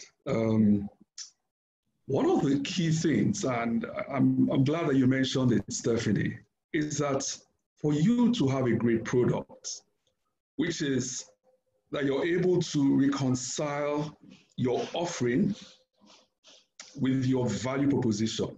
It's a process of iteration and experimentation. No one in their bedroom can design a product that is 100% valuable to the customers or market. You've got to go to the market, get a feedback, and make changes. Iterate your offering until it truly reconciles with what the market wants. And here's one of the things I find MBAs challenged by. They always want to think through. They want to have it ready. They want to have it 100% before they go to market. And it's never really possible to do that, because by the time you have it at your own 100%, you will find out what the market really desires is 40%. Mm-hmm. And they would like to do away with 60% and save costs on that. So I think, Stephanie, you raised a really important point there, that the process of having a truly great service offering or product offering is a process of iteration and experimentation. And you cannot, and you know what? The software industry has perfected it, because they usually release what's called a beta version. Mm-hmm. And they send the beta version out. When you start to use it, they can see where the changes need to be made. They can see where they need to perhaps, remove some features that are not useful. And I think that every business has got to imbibe that approach. Thank you. All right. Thank you so much, panelists. You really raised very, very critical points about building a successful business, starting from Paul, who emphasized the importance of value. Now, what is value? Value is to people is what they consider a solution to their problem, or something that helps them achieve a certain goal. So solving a problem with a solution or meeting a need means it's interpreted as value for the customer. And if you remember what Michelle said, when people perceive value, the more value they perceive, the more they're willing to pay. Just like the value for sanitizers grew and people were eventually willing to pay more for those sanitizers, okay? Richmond also makes this very strong point about knowing fully well that you must put the idea first. Money chases value, okay? Money chases good ideas. If you have a great idea, people can see what you're trying to achieve. There will be more, and they can see that there's a real need for that, there's a real market for it. They will invest in it. They will invest in that. And also the importance of a feasibility study. So as Stephanie said, start small, think big. Make your minimum viable product, okay? And as Richmond said, iterate, go back to the market and show them, okay? Get feedback to refine that initial idea till you come up with what the market is happy with and at a price that they're happy with. And then you're now ready to begin to scale, okay? So start small, think big. These look like very simple, commonsensical things, but you'll be very surprised that many people don't keep these things in mind. Of course, the issue of networking. Nothing great, as John Maxwell said, was ever done by one person alone, okay? So there's no lone genius that builds something that is really great. Great things are built by teams, okay? So there's value in network. You give value to others in your network give value to you. So it's a two-way flow, okay? You giving value as well as you receiving value, okay? So Stephanie, you're very right. Millennials forget the importance of nurturing relationships, and I hope they will listen to you as you're one of them as you advise all of this. Right, we have 3 minutes to the time of the pitch. I don't have new questions, but I can just ask one of the questions I had here. It says, my questions are, please, how do I raise funds for a startup and pay back or maintain the fund or loan? How can I reach larger costs? Well, I think that first question I don't know I think it has been answered, but just in case any panelists would like to quickly touch on that. How do I reach a larger customer base for a technology product? How do I maintain relevance? We have 3 minutes to answer this question. Should I throw it to since it's on technology, should I throw it to Stephanie? Yes, okay. I can quickly answer. All right. So number one, in building online communities, in the online world, first of all, people are afraid. And so if you want to sell anything to anybody online, you have to take time to instill confidence and to get people to trust you. So it's a long-term game. So the earlier you can start, the better. Start creating content that will attract your ideal clients and will keep them entertained, educated, and inspired. All right. So you can do this by sending newsletters. You can do this by doing live streams. You can do this by doing posting on social media. Anything you can do to create content consistently that will solve problems for your ideal clients will help.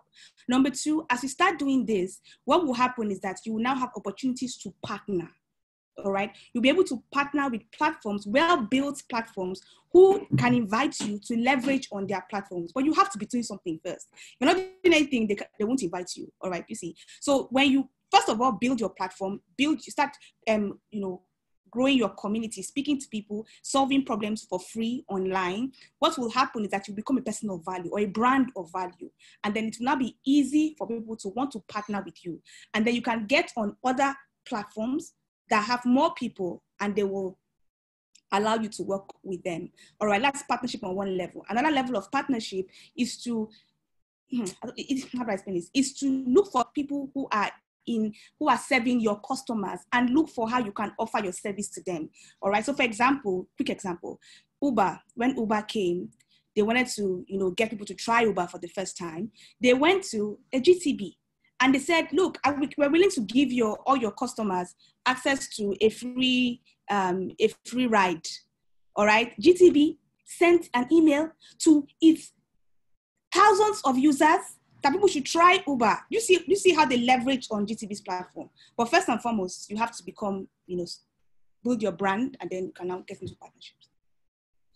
All right, thank you. So just a quick one on the thing of, anybody wants to talk about the thing of relevance? How do I maintain relevance in a sentence or two? Richmond, you need to unmute.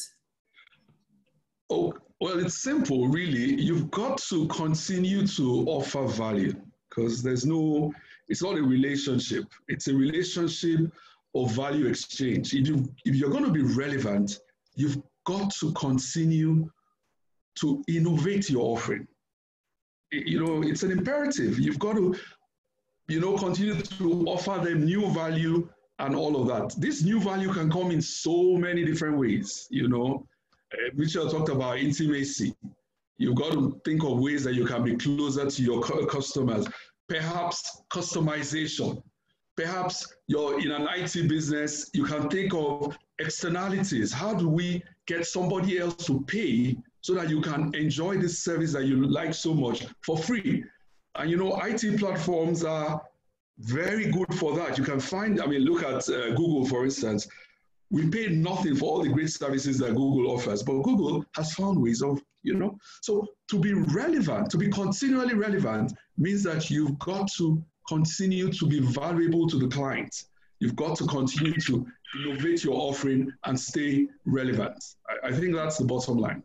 Right. Thank you, Richmond. Okay, so just to round up, Paul, please take this last question. It says, no doubt the opportunities in Nigeria are huge, but most of it are in the informal sector who do not have access to buy online.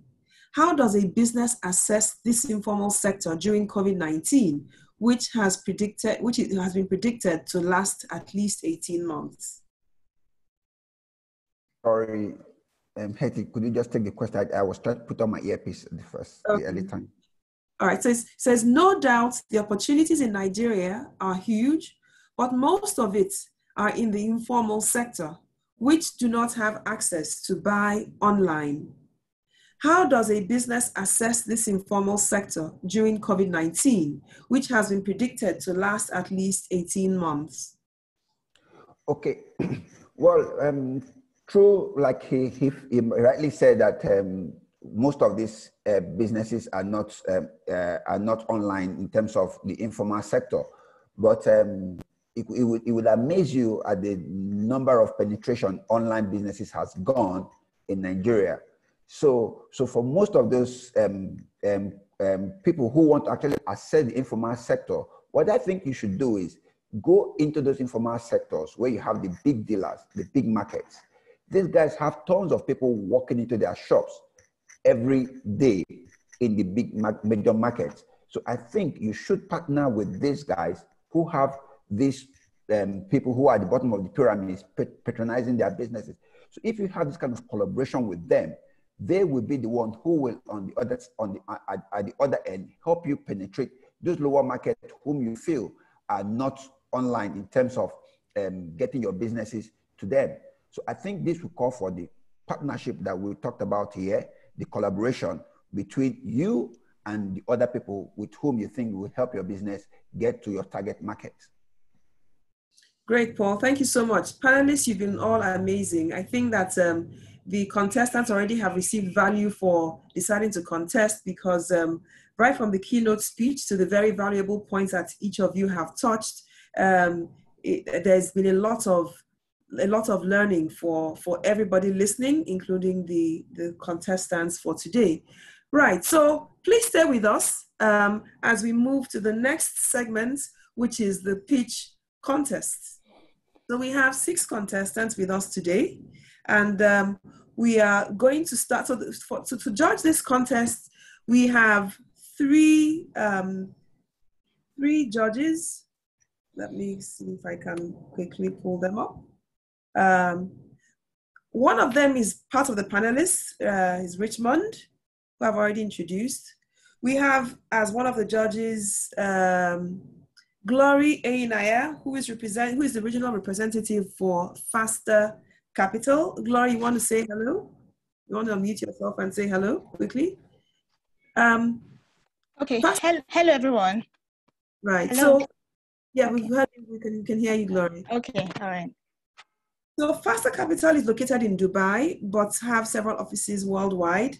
They focus on IT startups in the mobile web domain and invest in startups at all stages, from ideas stage and beyond. And they offer 4 rounds of funding per year. The current funding round opened in January 15th and closes in March 15th, 2020. So basically, Laurie is representing them and will be offering she will announce what her offering will be when we. Oh, Laurie, do you want to share with us what you're offering the winner of this contest?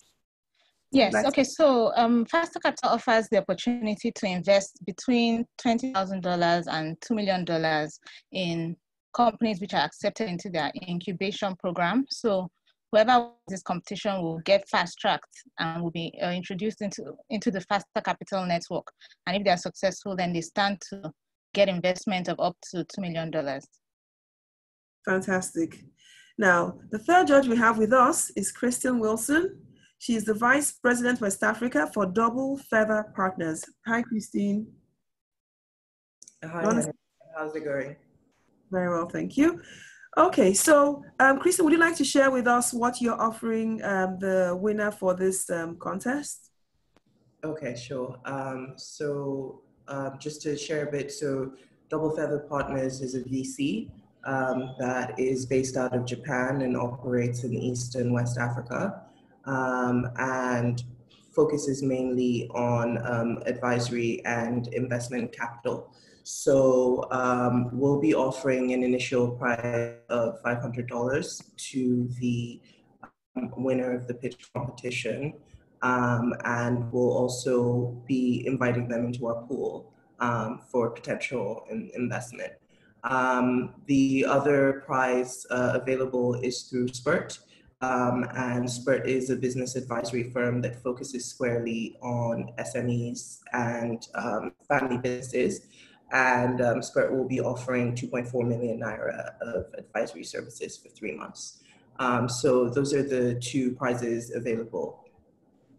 Okay, so what I'm going to suggest is that we're going to have the first, second, and third prizes so that we spread these various opportunities across the different contestants as much as possible. Now, my head is thinking entrepreneurially, and I'm thinking if we have two great speakers like Stephanie and Paul with us, we might as well increase the number of judges so that we have, you know, a more balanced judgment. So I don't know if I can invite Stephanie and Paul to also be part of the assessors for this contest. So the various contestants will be sharing with us today the problem they're trying to solve, the solution that they are proposing, their business models, and their plans for ensuring that they remain sustainable. Okay, so sustainability will be demonstrated, right? So these are 4 key areas that they're going to be talking about. And we can, okay, I think I should put a 5th one, which will be operational efficiency. Okay, so how have they convinced us that they are operationally efficient? I don't know if you want to put this down so that we all have the 5 criteria we're going to be using to judge the contestants. So the first is the problem they're trying to solve.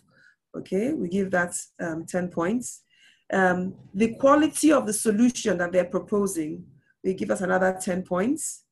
Their business model, what you think of their business model, okay? That's another 10 points. The operational, I said sustainability before that, but that will come last. Operational efficiency, how well you think that they'll be able to put their acts together to ensure that they, you know, how are they convinced that they can actually execute or implement successfully? That's another 10 points. And finally, their sustainability plan. Can they really be sustainable? Okay, that's another 10 points. So altogether, 50 points. So each judge will be looking at these 10 points as they present. I'm saying this out loud on purpose so that the contestants know the criteria they will be used with which they will be judged. Each contestant has 5 minutes only to make their pitch, and we will, sorry, can I ask Jacinta to be our timer, to time this event for us? Jacinta, can you hear me? Yes, okay. I can hear you. All right.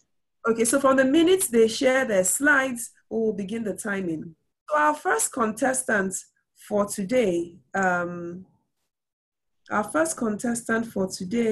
is Tienye Itsokeari.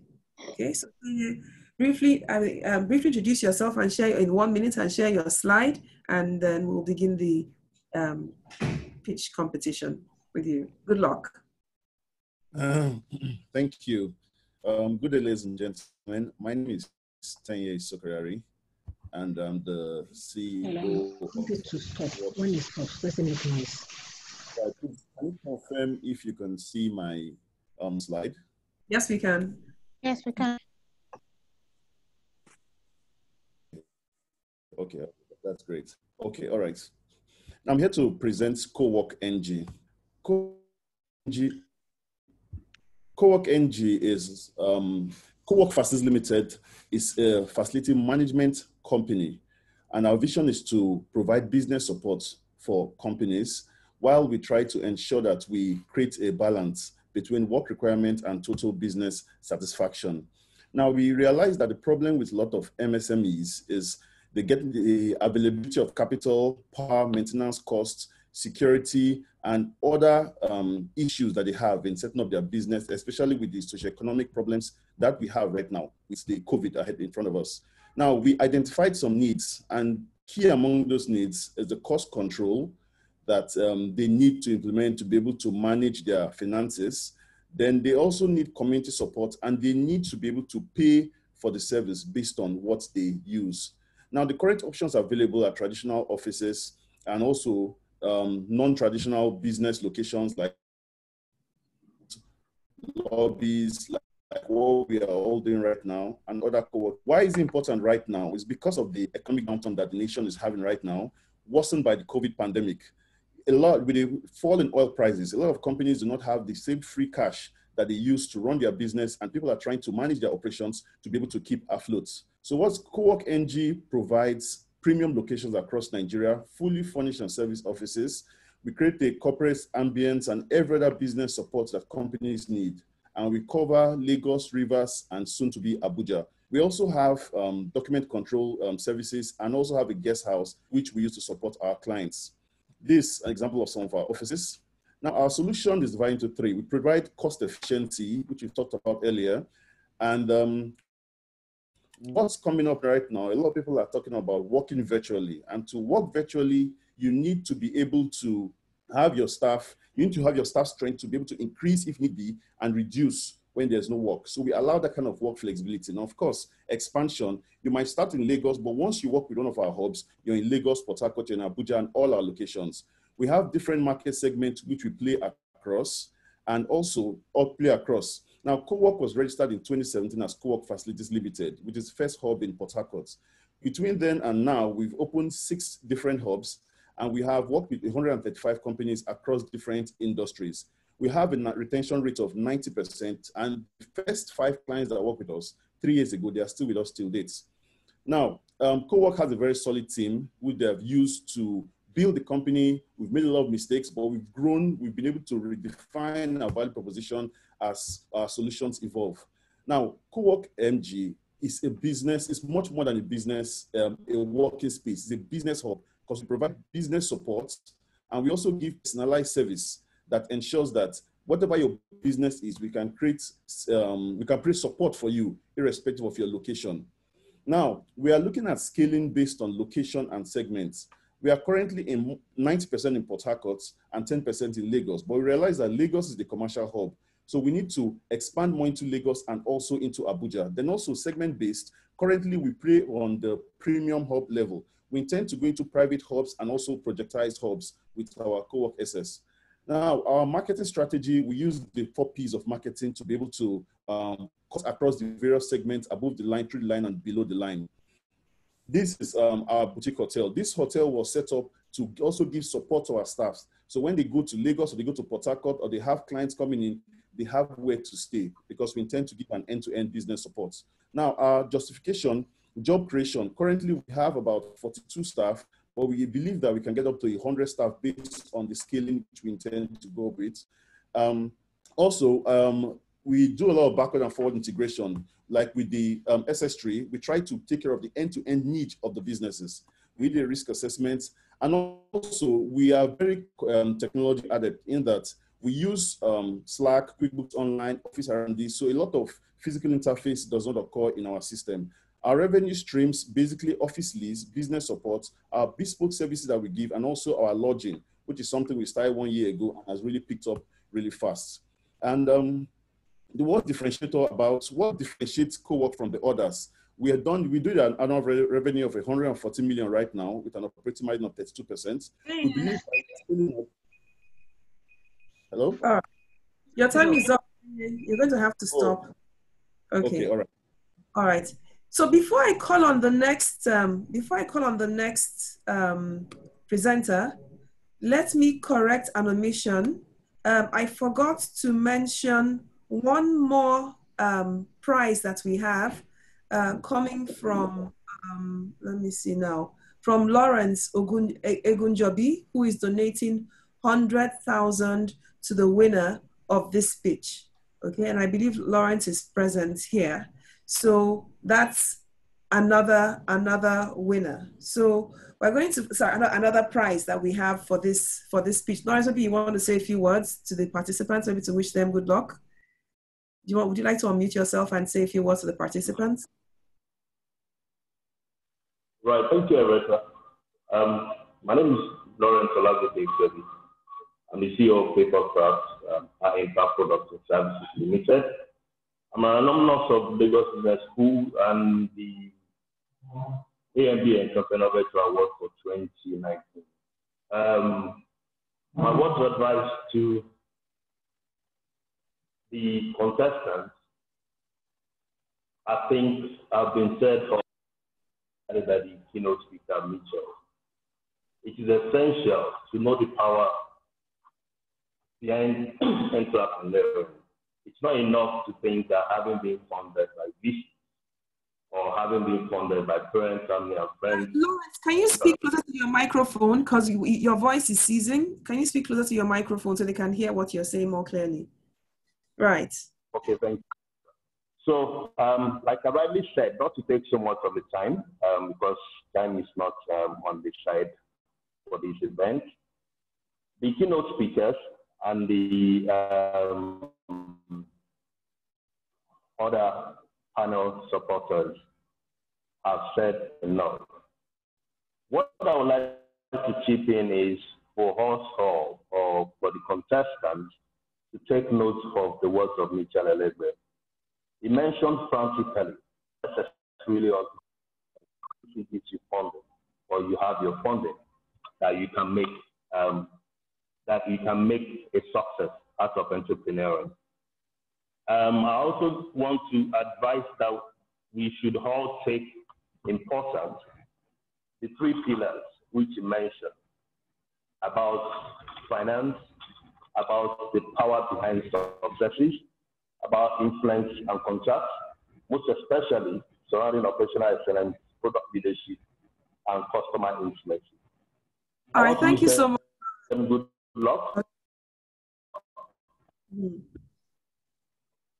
All right, thank you so much, Lawrence.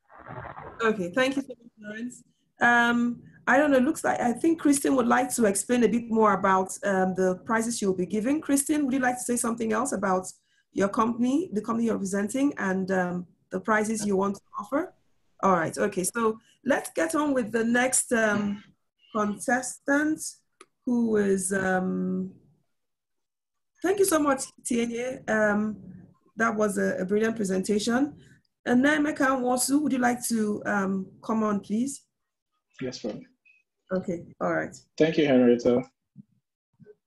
Okay.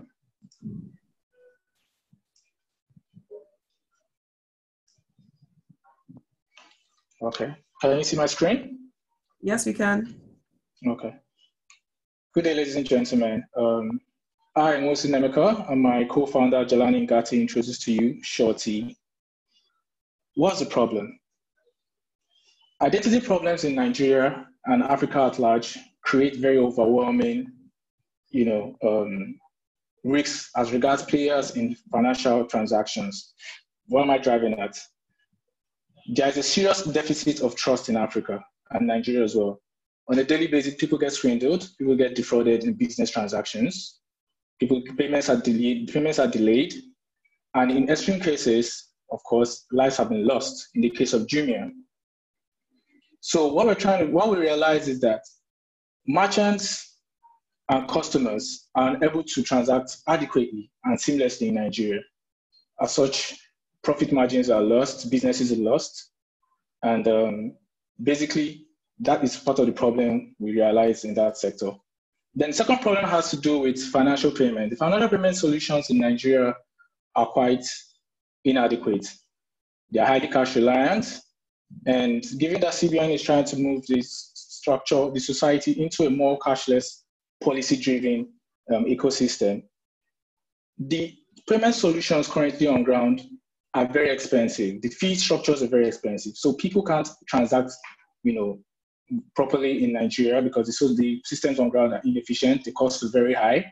And micropayments as well cannot be transacted as well. And also in the case of financial inclusion, a lot of SMEs, businesses, and individuals do not have access to basic microloans, as well as health insurance and all that. So what was our solution? The Nigerian ecosystem needs trusted intermediaries like escrows to correct information identity issues in the ecosystem. As such, we're trying to come up with solutions that will make us the primary intermediary for transactions in B2B and B2C markets. What am I driving at? We're trying to create solutions that enable marketplaces, online retailers, commodity dealers, the guy in Alaba, the guy in Ladipo, to be able to transact seamlessly and easily without having to fear that his products or goods will be lost. And of course, to also protect the users, who are the customers, from loss of funds and all that. So how did we come up with this solution? We decided we were going to use an interactive chatbot, which is unique. A lot of SMEs and businesses in Nigeria and Africa at large are on social media platforms, WhatsApp especially, Telegram, Facebook Messenger. So we're building our solution around the chatbot, which is at the fingertips of our users. And part of our growth plan is to ensure that we capture the low-hanging fruits, which are the online retailers, freelancers, commodity dealers, first, before we actually start scaling to more robust transactions, which are like cross-border transactions and all that. So yes, we're bringing an ecosystem to bring solutions, payment solutions, because the current solutions on ground are just pretty much two ways. The banks just provide solutions whereby a buyer can credit a seller can receive payments. No solution is currently ensuring that both parties, intermediaries to these transactions, are protected adequately. So that's where our Shorty Escrow comes in. Shorty Pay is an e-wallet solution. However, I'd rather not want to speak a lot on that because it's part of our scaling plan, which is further down the road. What's the size of the market we're trying to play in?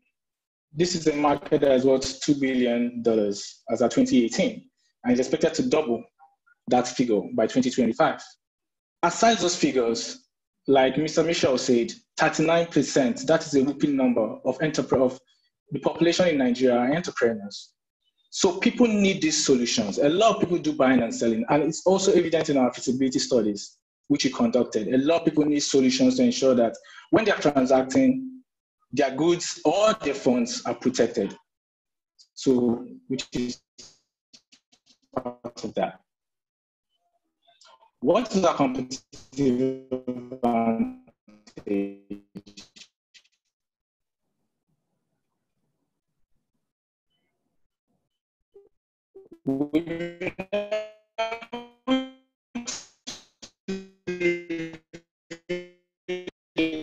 Competitors in the market. We have three major current competitors. One shoe fits all solution. We need to tailor our solutions, our payment solutions, to fit into different customer segments. So segments like milestone, we prefer milestone payments. Some transaction. Time up? Right, yeah, time up. Wow. Okay. All right. Thank you, Shorty Escrow or Shorty Escrow. Shorty, okay, thank you very much. Right, so I hope the judges are taking note of the different criteria to be assessed. I'm going to now call on our one and only lady, Anuli Ajayi, to make her presentation. Anuli, please.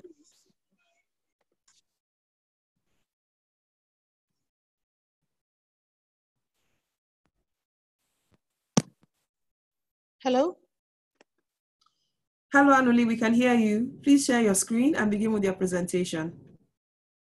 Okay, good afternoon, everyone. Good afternoon. Okay, my name is Anuli Ajayi. From the Modular Executive MBA Class 7, and I'm here to make a pitch on a children's media and talent development project, Zinc Communications. So what problem are we here to solve? We are here to address the problem of underdevelopment of African children. It's very painful to realize that 10.5 million children aged 5 to 14 years are out of school in a country like Nigeria with all the abundant talents that we have. And it's also a kind of paradox when you consider, how intelligent our children are, winning competitions abroad and all of that, and yet there is no child millionaire entrepreneur in this country. So what is our solution to this problem? We plan to use the visual media to educate and empower children by producing educative and enlightening content, that will not only showcase children's talents and help attract sponsors to transform their ideas into businesses, but also promote ethics and value orientation in them, so that by God's grace, the Nigeria of tomorrow will have the kind of leaders that we seek. So what are the prospects for this business we want to go into? The global video streaming market made $245 billion in 2018 and is predicted to reach $688 billion by 2024. Now, we're well positioned to tap into this opportunity because of the increase in smartphone usage among teenagers. And then the telcos are also responding by expanding broadband internet across Africa. So we are convinced that the time is now for kids' Nollywood, children's Nollywood to emerge. So what's our traction so far? On the top right here is our facility, which we've been working on, for some time now. But before then, on a small scale, we have been grooming a few children. Some of them, have been writing short stories, which we plan to publish in a few years from now. Some have been into music production. One or two others are into animation. And these are the talents that we're going to showcase and, have producing these videos that we're going to market. The next thing is we have an industry supplier on our team with broad, network across scriptwriters, and all the resources we need in the Nigerian media. So our facility has space for all of these, rooms you see here. We want to produce shows up to like food content, food network quality, kids shows. We have music production rooms. All of this will form our set. So what's our competitive edge? There are presently programs, on Nigerian TV, if you go and watch, but the quality is very poor. Moreover, a lot of them exist only on air. Now, our edge as Zinc Media is that we are going to have offline activities that will give life to Zinc Communication. Children, our facility, we can host shows, we can host exhibitions of their works, we can organize contests so that they can relate to what we do, apart from just having programs on air. Now, who is our target market? Children, basically. Children and adults also who find children's content, appealing. I, for one, I watch children's programs more than I watch, even adult programs. So how are we going to make money? Now, Stephanie mentioned, the massive online open programs, and this is one of the things. In addition to making, programs, shows, videos to entertain, we want to go heavy on education, and we plan to have an app, to enable us, and collect our revenue. But we've found that children are very powerful teachers. I mean, I struggle sometimes to teach my kids certain concepts in math, but then I call their elder brother, come and teach, Timila in this. And he breaks it down in child speak, and in a simple way that the child immediately grabs it. So we want to produce videos where children are the ones tutoring and, all of that. So we want to make money from advertisements, from all of this, that you see here. So this is our amazing team. And apart from Abiodun Shote, who is coming on the team with 10 years of experience in the Nigerian media industry, he's the CEO of Fountain Pictures. Every single one of us here have one thing in common. We have a deep interest in developing children and helping them achieve their full potential. Now, so why now?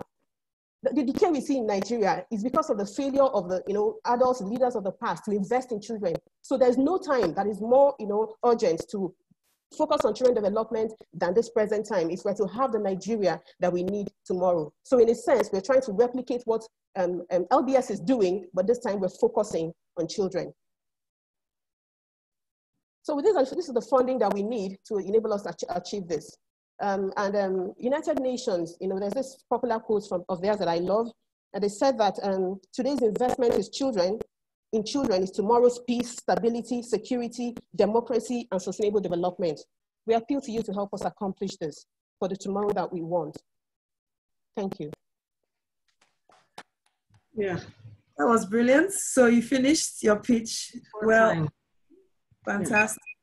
All right. Okay, so let's see. Next, we have Matthew Inia Kura. Matthew, please. Okay, thank you very much. My name is Matthew, and I'm with the LBS member 8 cohort. I hope you can see my screen now. So my name is Matthew, and I'll be sharing with you my silver bullet solution to the Nigerian poverty problem.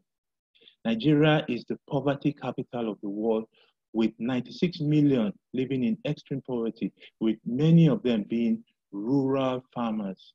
Farmers constitute about 70% of the Nigerian population, and so helping them, among others, improve their income through trade will improve their living standards and give them access to health, education, and self-fulfillment. Governments, development partners, middle-class individuals have been giving them fish and also trying to teach them how to fish with limited success due to challenges.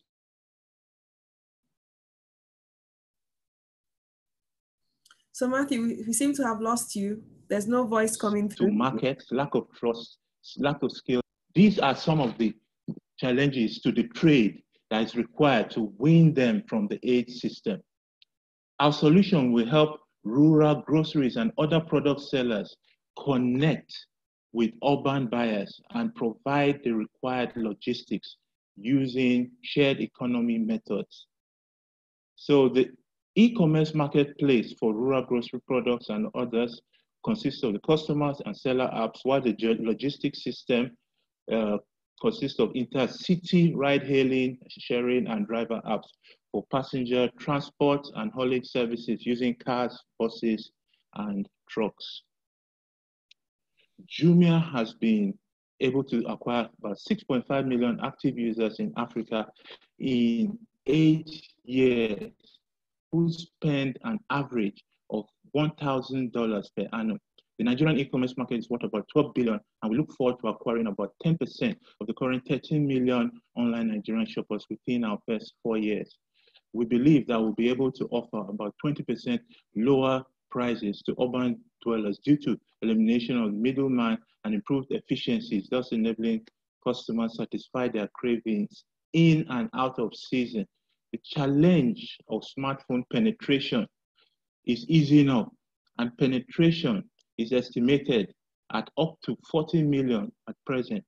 Operating at the local market level via agents who will be like one-eyed kings also helps mitigate this problem. Meanwhile, other e-commerce platforms are focused on different product groups and seller demographics from what we intend to do.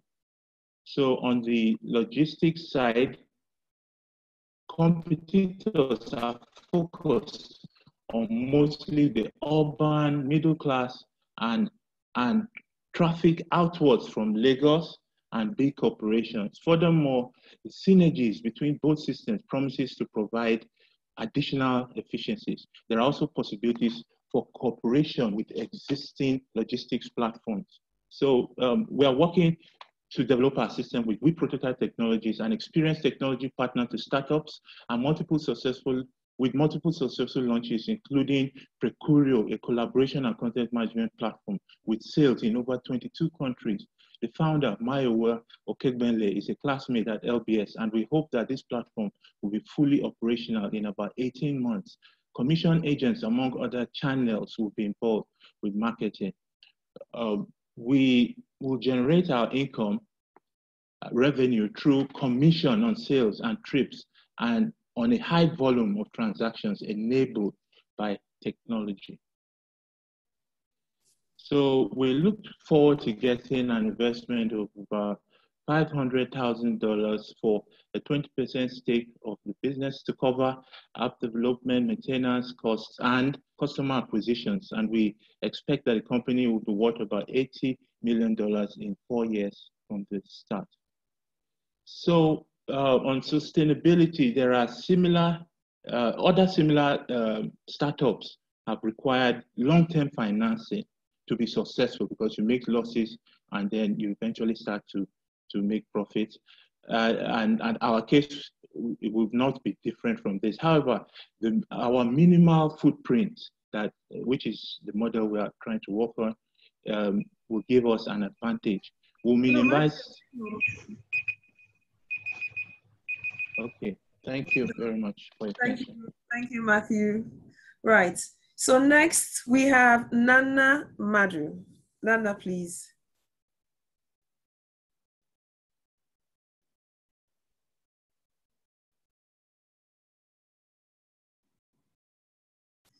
Is Nana there, please? Can you show your video, Nana? Nana, are you there? Yes, I am. I'm so sorry. Okay, all right. Can I start now? Yes, please. Okay, good afternoon, ladies and gentlemen. My name is Nana Madu, CTO at Hobby. Hobby is a social sharing platform which is changing the way in which people share stuff amongst themselves. Now, in the growing poverty in Nigeria, which Matthew has also mentioned, and in the face of the economic recession and the pandemic, there has been a growing need for Nigerians to be able to access stuff that they need without having to pay through their teeth to get it. There is also, so how do we do this? How do we ensure or encourage people to share stuff that they no longer need? How do we reduce waste? So our solution to this is Hobby. It's a platform that allows you to share unwanted items with others, improve savings, and reduce waste. So how does the platform work? Easy. Sign up, get 1,500 buzzes, and start buzzing for items you need, or just proceed to upload items that you no longer need so that people can start bidding for them. Now, this is what the Hobby interface looks like. So as you can see, someone posted a 100,000 Naira wardrobe, and another person was able to win it at 3,800 buzzes, which is less than 500 Naira. Cool, yeah? On the right side, you have all the contestants, all the people who have bid for the item, and you have the Rashida, who was the eventual winner. Let's just track back to our journey so far. So we ran a page on Facebook to validate this idea. We had about 12,000 members. We recycled about 100 items. And from there, we were able to monitor user behavior and then put it into a product design, which started last year. So we launched at 2 different events in Abuja and in Lagos. So as a result, with our 7 months uptime, with our marketing, we have about 1,000 plus users, more than 1 million Naira saved, and about 2.5% of our users providing items that have been won by another 25% of users, making good our claim that we can actually breach the inequality gap between the haves and the have-nots.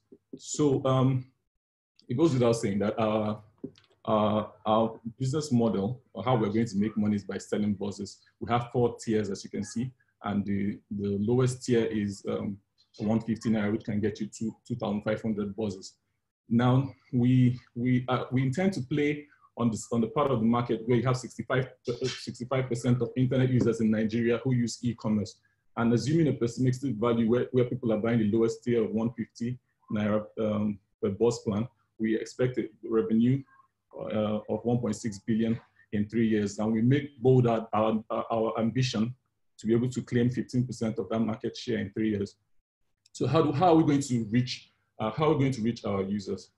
So from the data that we have from the experiment, for the 3-year experiment that we've done, we identified that we have people who come to social media looking for giveaways, and we also identify women and mother groups, which form the biggest demographics of users in our platform today.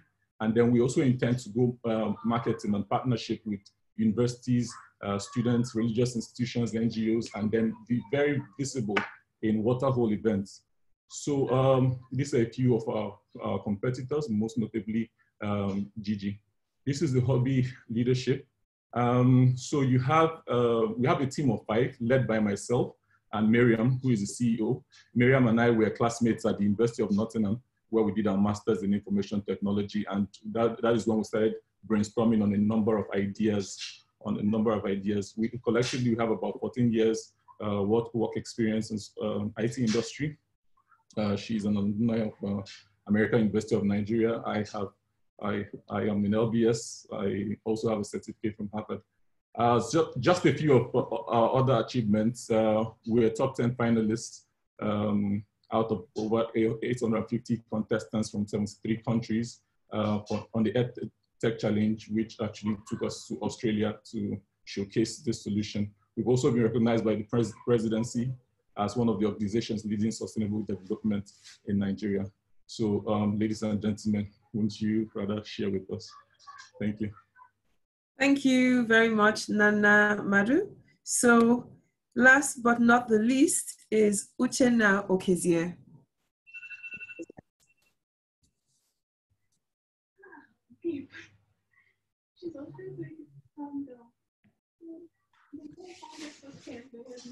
Hello? Are you with us? I'm with you. Can you hear me? Now we can hear you. Great. Hello, everyone. My name is Uchenna Okezie. I'm the founder and managing director at Your Service Technologies Limited, a company that is on track to give employment to 1 million Africans over the next 5 years. Have you ever experienced being at a job interview where you felt you were just wasting your time because the candidates were not worth it? Or you were the candidate yourself, and after answering all the interviewer's questions so perfectly, you were expecting an offer letter, but they never got back to you. Or if they are polite, they sent you a regret mail, and you are wondering why. Africa's greatest resource is our people, our young people, people with talents, people with skills, and people with loads of enthusiasm. Yet constantly, companies are complaining that their biggest challenge is finding the right people to work for them. Yes, finding the right talents. So over the past 14 months, my team and I at Your Service have been working hard to solve this problem for firms through connecting employers to the right talents to work for them. The high unemployment rate in Nigeria at over 20% has guaranteed us a large supply of talents. So really, human resource is not scarce at all. And at the same time, the rise in the number of SMEs and startups means that the demand for smart, qualified employees is unending. Also, high employee turnover in many large organizations has helped to sustain the recruitment business for companies like At Your Service. In the past year, we have helped 14 different employers recruit over 513 employees in Nigeria and Ghana. These include full-time and contract staff who are earning an average annual salary of $4,000. All our clients, 100% of them have turned to repeat customers, relying on us for all their staffing needs over and over.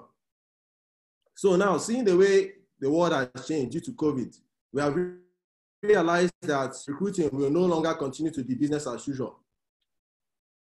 As more employees are being laid off and most companies are doing all they can to cut costs, we do not expect organizations to continue to pay huge fees to agencies to recruit staff for them. So at Your Service, we are currently developing a system that will help recruiters find exactly the right talents they want by themselves online. With our new human resource search engine, we will aggregate qualified candidates across Africa and make it possible to filter by age, location, experience, skills, and interests. Another innovative feature on our platform will be pre-recorded videos of each candidate answering generic as well as job-specific interview questions, so the recruiter can get to meet them virtually, even before deciding if he wants to meet them in person or not, and avoid wasting their time. But quality of personnel is another thing recruiters are concerned about, and we are aware of this. Employers want to be sure that whoever they are hiring have the right hard and soft skills they need to function in the intended roles. So to help prepare the candidates on At Your Service, we have commenced partnership talks with leading online training institutions like Grovo and Udemy to provide subsidized learning materials for our referrals, to add to some of our own training content we have already hosted on our website at yourservice.ng. The global HR market is $16 billion large, with over 700 million people of working age in Africa. In just over the past 1 year, we have generated revenue of over $30,000 from recruiting talents for our clients in Nigeria and in Ghana. With this digitization project, which we have undertaken, that is the human resource search engine we are currently building, that should be ready as soon as August this year, and the aggressive marketing that will follow its launch, we are sure to rake up to $10 million from this business over the next 5 years. Our sources of revenue will be from recruitment fees and other associated income. Then commissions earned from our training resource partners, as well as revenue from ads posted on our website, as we are going to have millions of daily website traffic. As you would expect, a company that provides the best talents cannot have anything short of the smartest people on our team. Currently, we have time to get Africa working. Since founding At Your Service in November 2018, the company has been financed primarily through bootstrapping. However, we started with a seed capital investment of $5,000 from the Tony Elumelu Foundation. If you invest in At Your Service today, you will not only be putting your money into a company that has shown commitment to providing low-cost solutions to the recruitment needs of organizations, you would also be contributing to building a platform that will help at least 1 million young people in Africa over the next 5 years to land their dream jobs. My name is Uche Nokezie, and I am at your service. Okay. Awesome, Mutima. Thank you so much. Right. So with this, we've come to the end of the presentation by our panelists. So while the judges are compiling their scores, and Jacinta, I guess you will be taking the different scores from the judges, we will move on to the exhibition. Okay, so a couple of our alumni entrepreneurs have sent in videos to show us what they're doing, and we'll go through all of those while the judges are sending their scores to Jacinta. I suggest that, well, I don't know what format you have. Maybe you can send them to her by WhatsApp. Jacinta, do you want to give them your WhatsApp number so they can send it to you, or how would you like this to happen? Okay, I will send my WhatsApp number to all the panelists. I mean, to the judges only. To the judges, yes. I mean, well, so panelists and judges, because now the panelists are also joining the previous agreed judges, and then you can get the results. So can we have the videos on the entrepreneurship exhibition?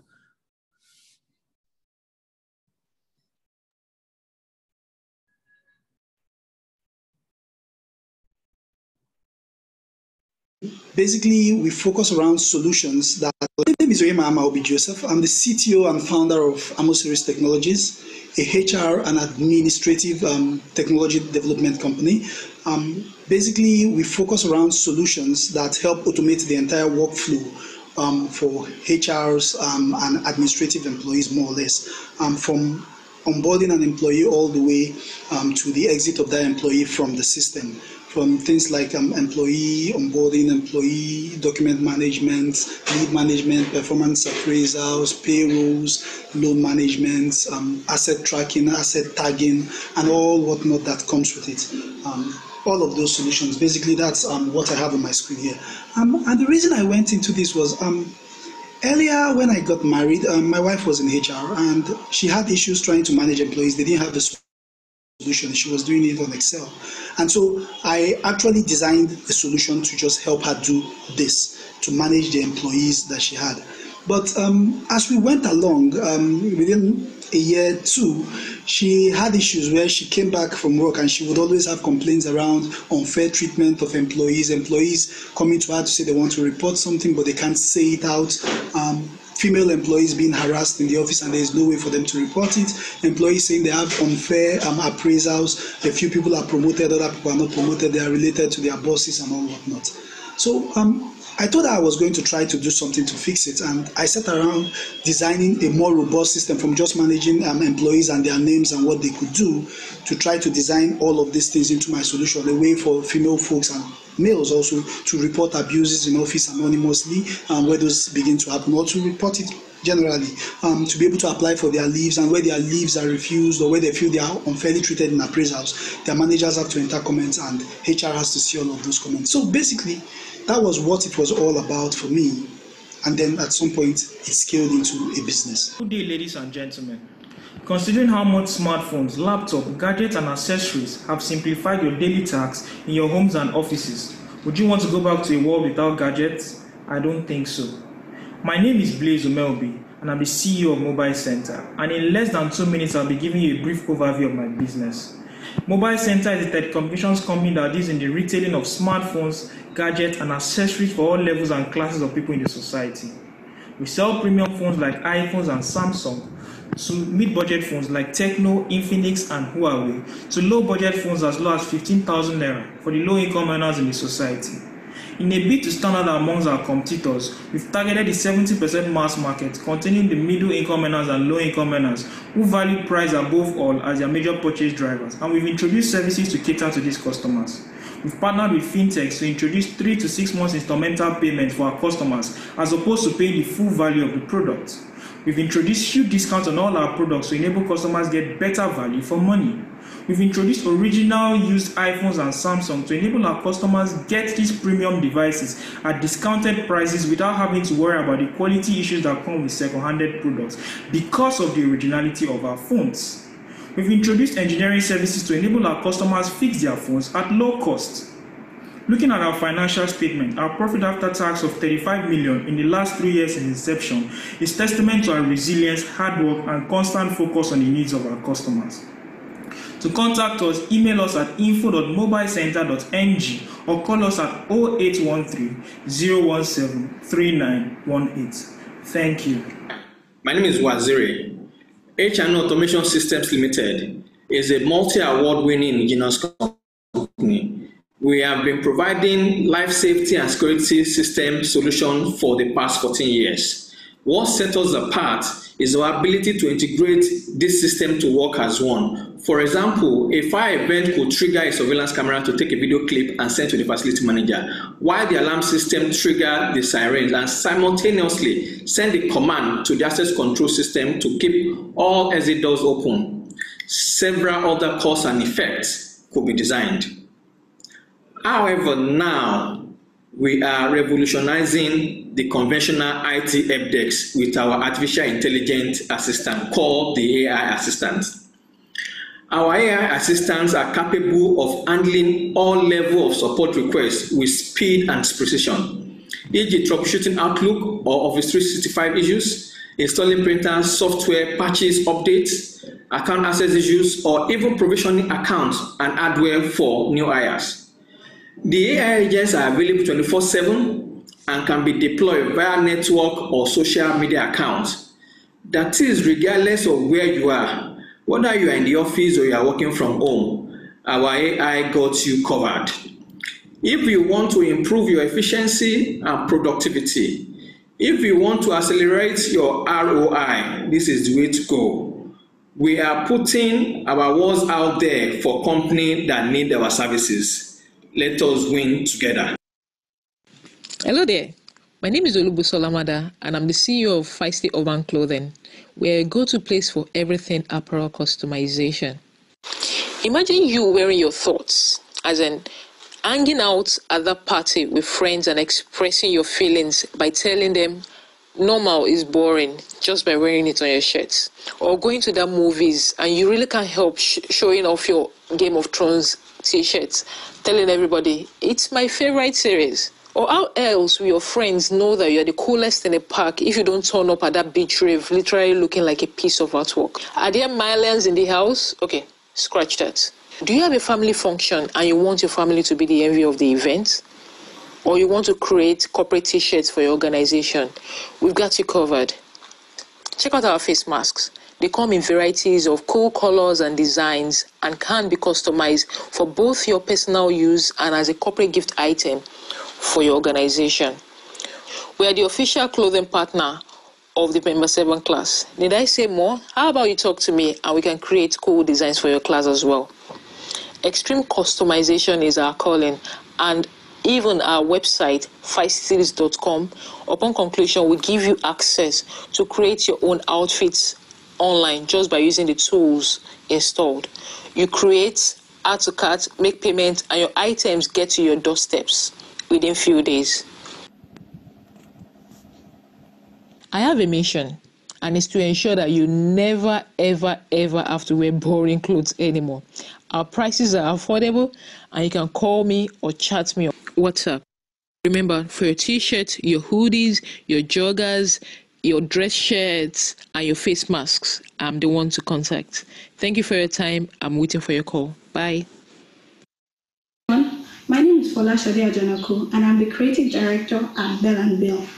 Bell & Bill is a contemporary women fashion brand that was born out of the passion to provide fashionable yet affordable pieces for women that reflects their style. We have two major solutions. We have the bespoke tailoring and we have the ready-to-wear line. At our ready-to-wear line, we design and create fashionable pieces for women for their everyday life. So business, work, casual dresses, and what have you. Now, in our bespoke tailoring, we customize dresses that suit your style and according to your specification. So, for instance, you have an event and you have your asoebi or whatever fabric that you have. These we make according to your specification and to suit your style. We understand that women juggle a lot of things, from trying to build a career to family time and all the other things that's pulling at a woman's time. Yet they want to be fashionable and they want to look good. And so we designed our services such that it's all about you. You define the time, you define the place. You don't have to worry about coming to us. We will come to you from start to finish. Thank you. Hello guys, my name is Mabale, co-founder of Federal Limited, a transportation and logistics company headquartered in Lagos. With a population of over 21 million people and an addressable market size for logistics of over $2 billion, it has become important to look at the growing parcel delivery market in Lagos and Nigeria, and which is being hindered by insufficient infrastructure and pricing of legacy companies that is not favorable for e-commerce economics. We decided to provide a solution by coming up with a tech-enabled solution which is called Shipio. Shipio is your next generation app that leverages on technology to deliver efficient and effective service to customers. Shipio builds a community of on-demand delivery associates across every major city. We have been able to support SMEs by providing data and analytics to show transparency and to balance the complexities associated with last mile demand and delivery. With Shipio, we intend to be Africa's largest delivery community by driving availability and efficiency in the on-demand space. We have also developed a job assignment algorithm which would save 35% of current delivery at scale. Our target markets are e-commerce companies, social commerce, food and confectionery merchants, and other businesses. Now, we have a team who has garnered experience over the years, a team of senior profiles with remarkable experience in e-commerce logistics, product design and development, and business development. So far, we have achieved, in about 2 years now, achieved about 40,000 parcels delivered in our last mile community and 8% margins on revenue. With further investment, we can even scale further. Would you not rather try us and let us disrupt the markets? My name is Mary A. I'm the creative director of Disability Collections, and we're a fashion business that creates and sells African-inspired fashion items such as bags and footwear. The business started as a solution and it's sort of a passion I got from trying to create things in my hands. And when I made solution, what I meant was I had bought things in the past such as Ankara bags and shoes that didn't last. And hence I needed to come up with a solution for myself and for others. And I learned how to make bags and footwear. And by doing so, I was able to also sell it to people that were interested, and that was how this business started. Right now, we produce products that are durable, trendy, and comfortable, and our materials are sourced locally from local vendors.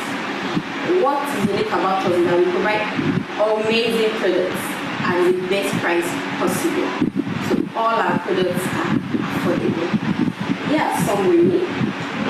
We have the Enochi female slippers. Also come in your male designs actually. You can get this for yourself with big beads. And if you are male or female, you can get this for yourself. And it's very durable. We have the Lloyd sandal, very flexible. I love this product. It's very flexible. It's waterproof, yes, and you can wear it anywhere. It's very, very handy. We also have another Enochi design, which is very durable, comfortable, and perfect for a casual look. And we have the Kaku sandal, which I love very much. And yes, we have our stamp on most of our products, yes. So we don't, compromise quality for anything.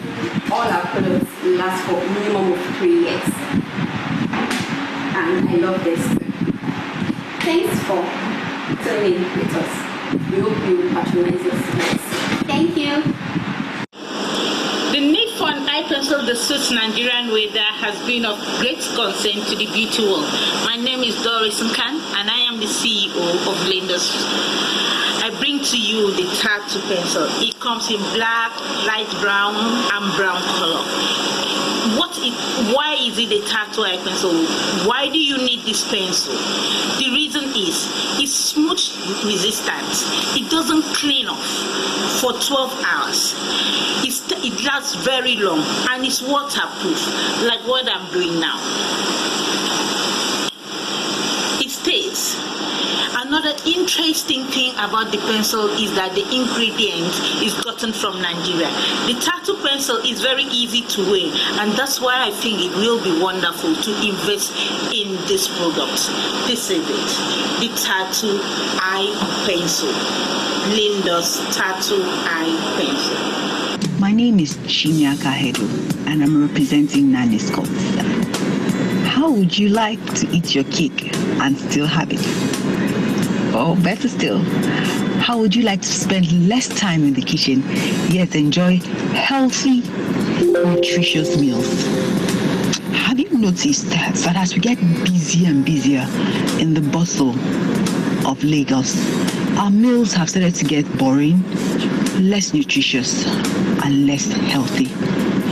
Our pasta that used to look like this now looks like this. Bills that used to look interesting like this is now presented in this form. Even our beloved rice that used to look enticing like this is looking more and more like this. I'll tell you why. It takes so much time and effort to buy, wash, scrape, chop, dice and slice vegetables that makes these meals look enticing, interesting and nutritious.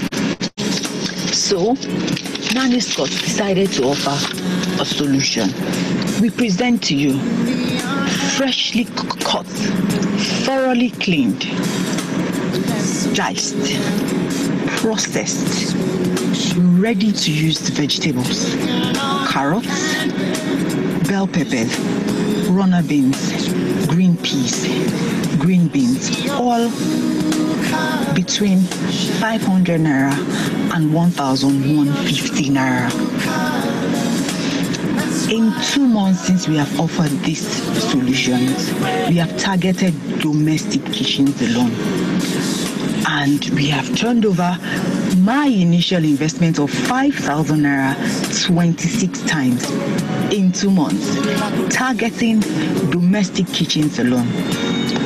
I'm inviting you today to join me as we scale up to cater for commercial and industrial kitchens.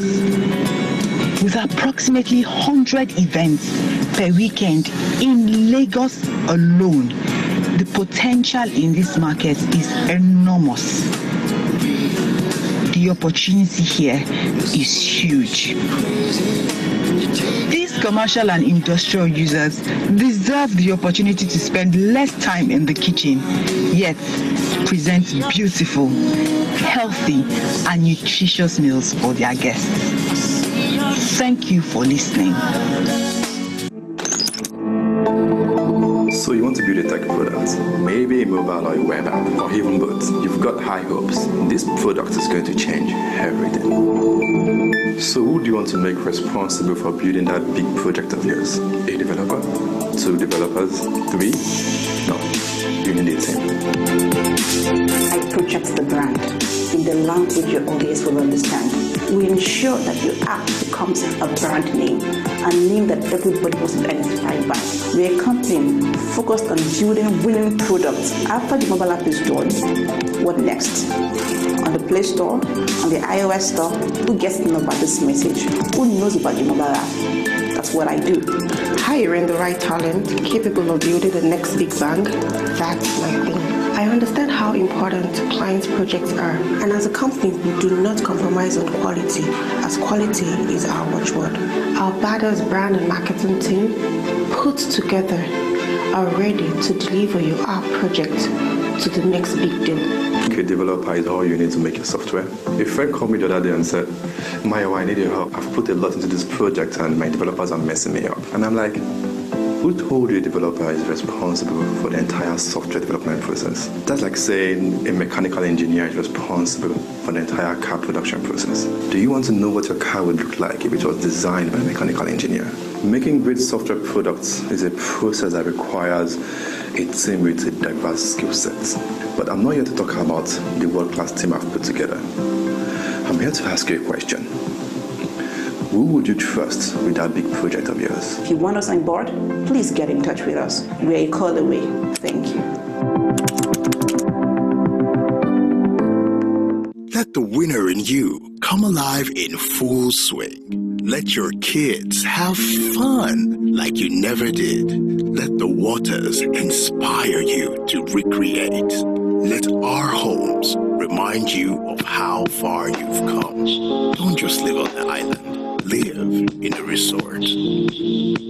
Royal Palm Villa, your preferred destination.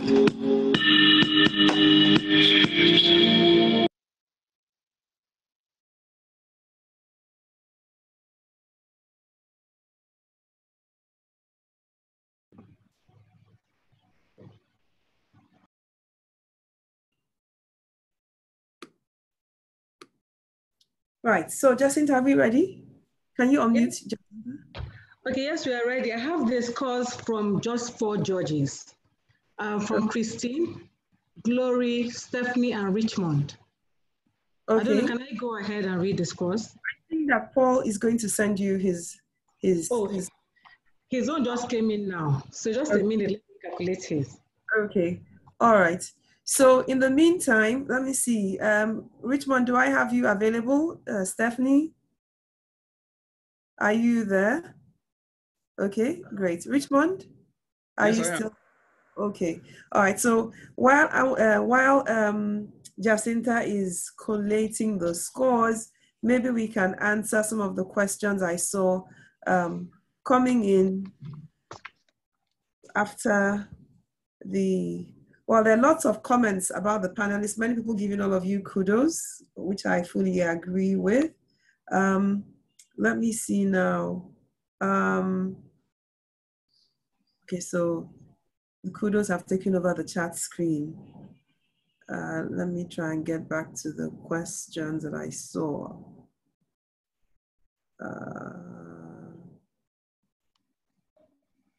Okay, so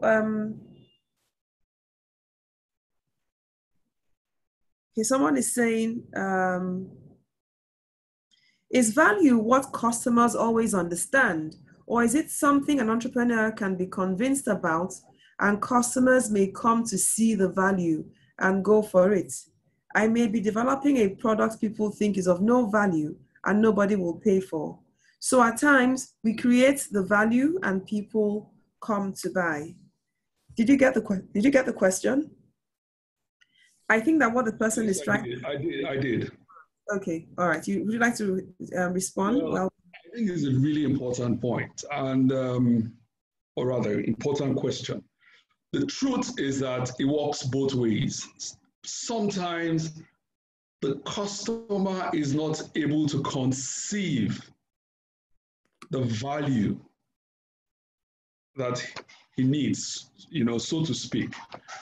But all the time, the customer is always able to recognize the value when it is delivered. They are always able to recognize the value when it is delivered, but they may not be able to conceive it. A very good example is the iPhone, okay? We didn't think of the iPhone as being, the original concept of the iPhone, of having the coming together of our music system, the internet, and the phone. Without being that techy, you may not have been able to conceive it, but the moment it was offered to you, you could recognize that, hey, here's value for me.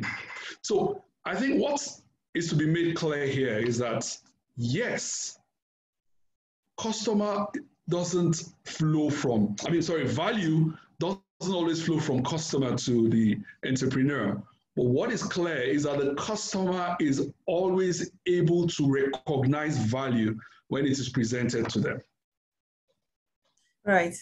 Okay, I want to agree with you, Richmond, because even if the customer doesn't ask for something, whoever is creating the product or service has to have in mind the solution or the purpose. It has to be purpose-driven, because if a customer doesn't ask for something but finds something that actually is a solution or helps him get his work done or her work done, I guess they will be willing to pay for it. So it can go both ways. Either you get the idea for the product from the customers, or you envisage a pain point and create something to meet that need. Okay, Paul, let's say something. Yes, please, go ahead. Yes. In regards to the value coming from either you, the entrepreneur, or from the people you're prospecting to sell this value to, it's actually part of the risk that entrepreneurs take, because like he said, what you might perceive as value when you put the idea out there would probably fail you. So sometimes you find that you might have gone into 1, 2, 3, innovations that you think will be of value, and one of them would just be the right one that would give you that hit. Talking as an entrepreneur, before we launched what gave us the international acclaim we reckon today, it's not as if we've not been trying to churn out some products before now that we felt we were valuable to the customers, but not all of them gained the traction this one gave us. So sometimes it's like a musician who goes on releasing songs, the one he least expects will become the one that probably put him in the international limelight. So sometimes you just continue to do what you do. It's all part of the entrepreneurial drive where you continue to create that value, and you would find the one that would actually match the customer's expectation, and it would pay off for all the other ones you've tried and failed. I can also a quick contribution from okay, Kristen wants to say something. Yeah, no, I was going to say that the other aspect of this is that I think when you have very technical or very brilliant founders, entrepreneurs, especially those that really believe in their idea, there's also an assumption that the value is obvious. And so it's also just positioning for your end user in a way that makes it clear to them, not just in terms of how clear it is to you, but actually clear for your end user what the value proposition is. Because I think that when you're really passionate about something and when you have a really clear understanding of the value, you assume that people are going to have the same reaction that you do. And so sometimes there's an inadequate amount of attention paid to the importance of sales and the importance of a really, really clear marketing and communication strategy. And so it might not even be that the product isn't the right one. It might just be that it's not being presented properly. Okay, awesome. Right, so final word from Stephanie, and then we'll go to announcing the winners of this competition. Okay. So I really like that question because that sort of happened to me. So because I was pioneering a new idea, a lot of people did not understand what I was saying 4 years ago. And so you that you're the entrepreneur, you may be very passionate about what you're doing, but very few people will see it. It's very common. It's actually a very common thing. And what you find is that in the beginning, when you start out, you just have to look for your early adopters, all right? People who understand what you're saying at that point. It may not be a lot, but stay there. if you remain consistent, what will happen is that it's like a curve. It will start, the market will start changing and they will start understanding what you're saying. But if you give up too early, you might just lose a great opportunity. And there are many, I think this is something with the trend with most tech businesses, that when you start, they're early people, they're early adopters, but with time, other people come along. If you look at Zoom has been here for quite a while, and they were early adopters who used Zoom, all right? But it's until COVID that there was just this influx who just came in. So in the beginning, your value may only be clear to a few people. If you can find a proportion of those people that can keep you profitable, stay at it. The more you keep going, the more you have testimonials, the more you have case studies, the more you have real results, they will become your loudspeakers who show people the value. Because like Christine rightly said, sometimes you're too inside that technical thing that you can't really communicate the value. But some other person might be able to communicate it better than you when they show other people how they have actually applied your solution. And with time, if you remain consistent, your platform or your business will grow. Sorry, Hetty, I just want to add this real quick. Value creation is not an event, it's a process. Value is created by both parties. That is why it is recommended that you put the idea out there, and then you can then iterate the idea to reconcile what you perceive as value with what the customer finds valuable. So it's really a process of experimentation and iteration. And that's where a lot of entrepreneurs really, they wait till they find that thing that seems quite valuable to them. And then they take it to the market. And then they realize that, hey, the market doesn't really reconcile very well with the market. So value creation is not an event, it's a process. And the process involves experimentation, iteration to reconcile those positions. Thank you. Absolutely. And this is what the feasibility study does for you. So during the feasibility study, when you release your minimum viable product, you're testing and getting feedback to refine your initial thinking till you get to that point where you arrive at the product as the market wants it, okay? And at the right price. Great points. Right. So just before I ask Jacinta to announce the winners, I'd like to just make sure that those giving the gifts are happy with this. So I'm suggesting that rather than have one winner take all the presents, I'd like us to sort of prizes amongst the three top ones. So so I'm proposing, without knowing who the winners are, that perhaps Kristen Wilson, who's representing, who's the Vice President for West Africa, for Double Feather Partners and co-founder Spread Group, gives the first prize. That Glory Einaya, the regional representative for Faster Capital, gives the second prize. And that Lawrence Egunjobi gives the third prize. Are we happy with that?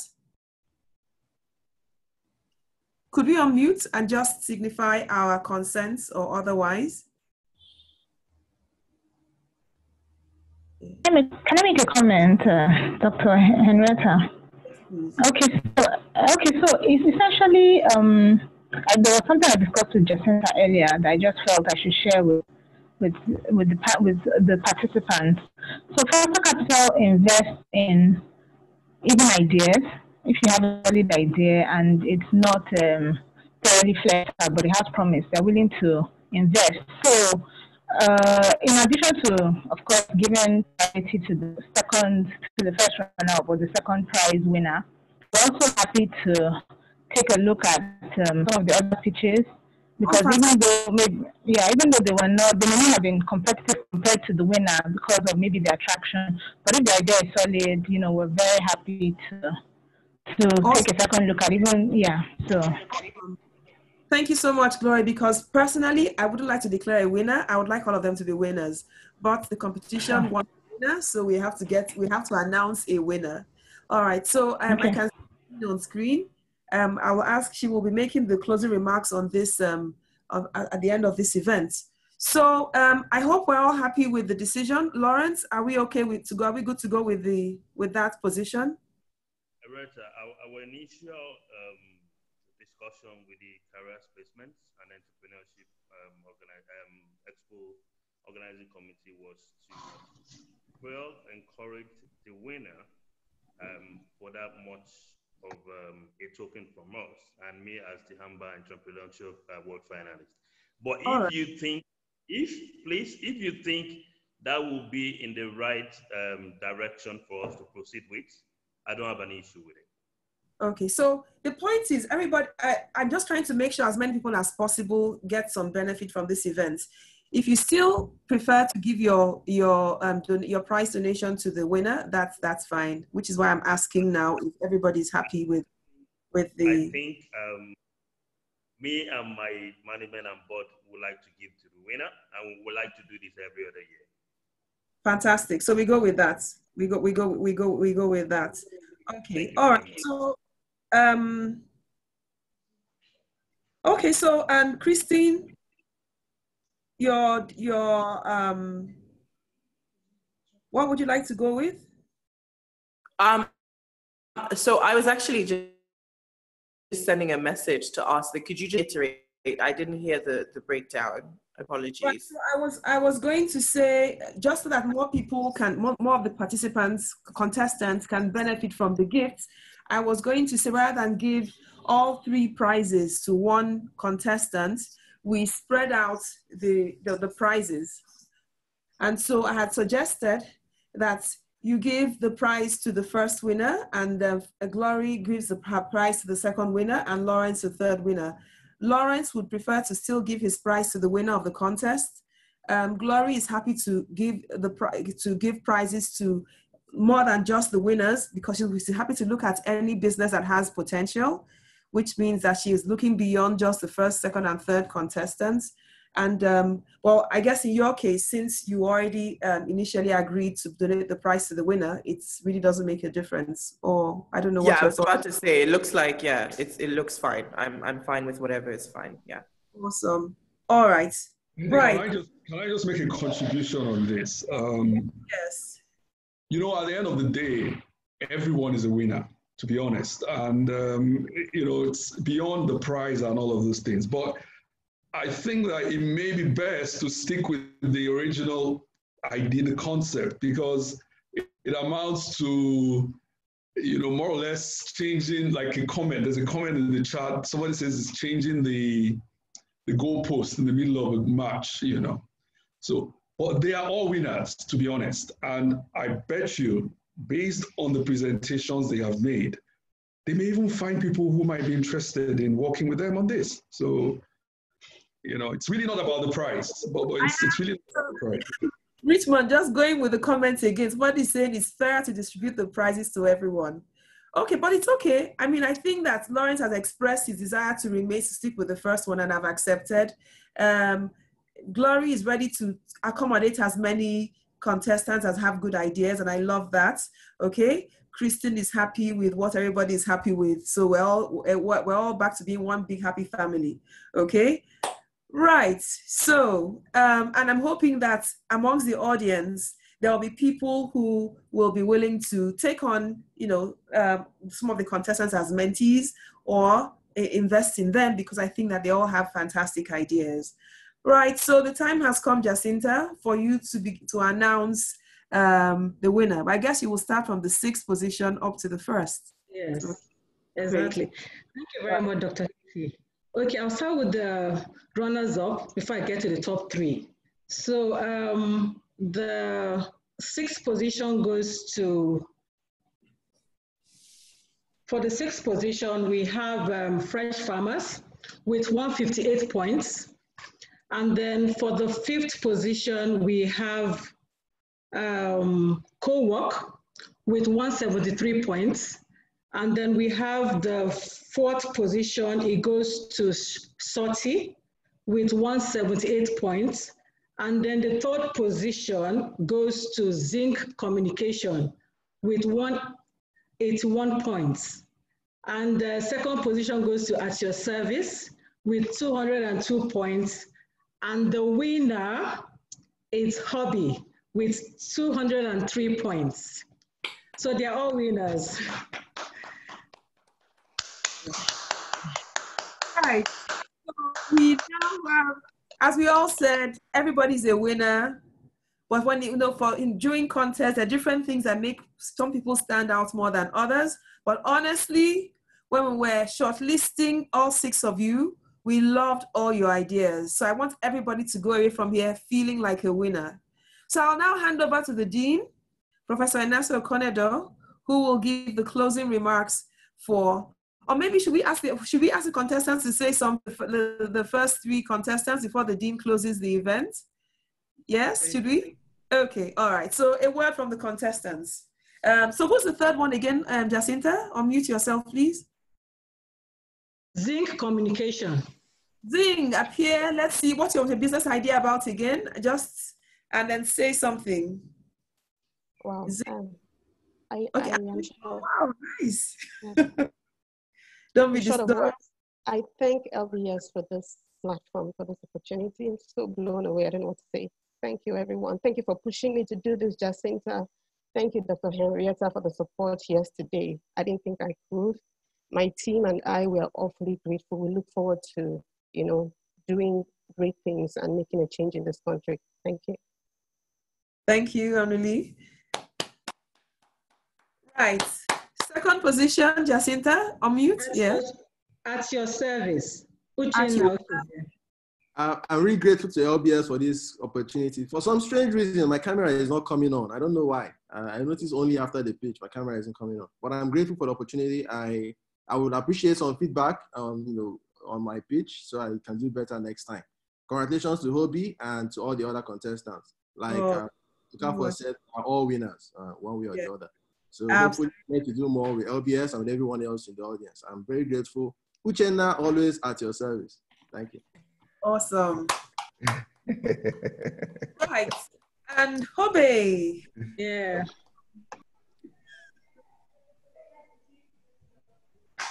Thank you so much. Thank you so much to everybody.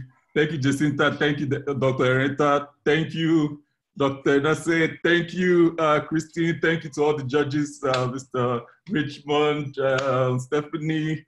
Thank you, Mr. Rajaka. Thank you, every single person that has made this happen. My wife forgot that she was pregnant and she was jumping up, so I had to go and, yeah, so thank you to everybody that has made this happen. And yeah, it's been an incredible journey. Today I've learned a whole lot from Mr. Michel and the panelists, and I look forward to putting this encouragement to good use and scaling Hobie even more. Thank you so much. Thank you. Right. Thank you so much, contestants. Right, so I'm handing over straight off to the Dean. Well, thank you very much. I think that Nana has made my job easier because he has thanked everybody. But I think that this has been a very exceptional LBS MBA Entrepreneurial Expo and Contest. And I must thank Dr. Henrietta Onweguzie for all the work that went into putting this together. It's been a brilliant morning, well spent. And I think that for all of us who were here today and have listened to this, very useful contributions have been made. I think enough to excite the entrepreneurial juices in all of us. There's several opportunities, challenges, and yet a bright horizon. You know, we can't say, I think it's a bit hard for us to say thank you for a pandemic. But you know, if this hadn't happened, I'm not so sure that we would have had this opportunity with the number of people that we saw that participated today to listen in on this and to be able to learn a lot of things here. So I'd like to begin by thanking our keynote speaker. I know he's not here right now, but we want to extend our thanks to Michel Lelegbe for the very insightful talk and advice. And I do agree with Michel that there's a time and there's seasons, and we should plan for seasons. His view is that this too will pass. Sooner rather than later, but I think that for all of us, we must be cognizant of the opportunities that arise from time to time, but still have our eyes on the long term and then what we can do in that regard.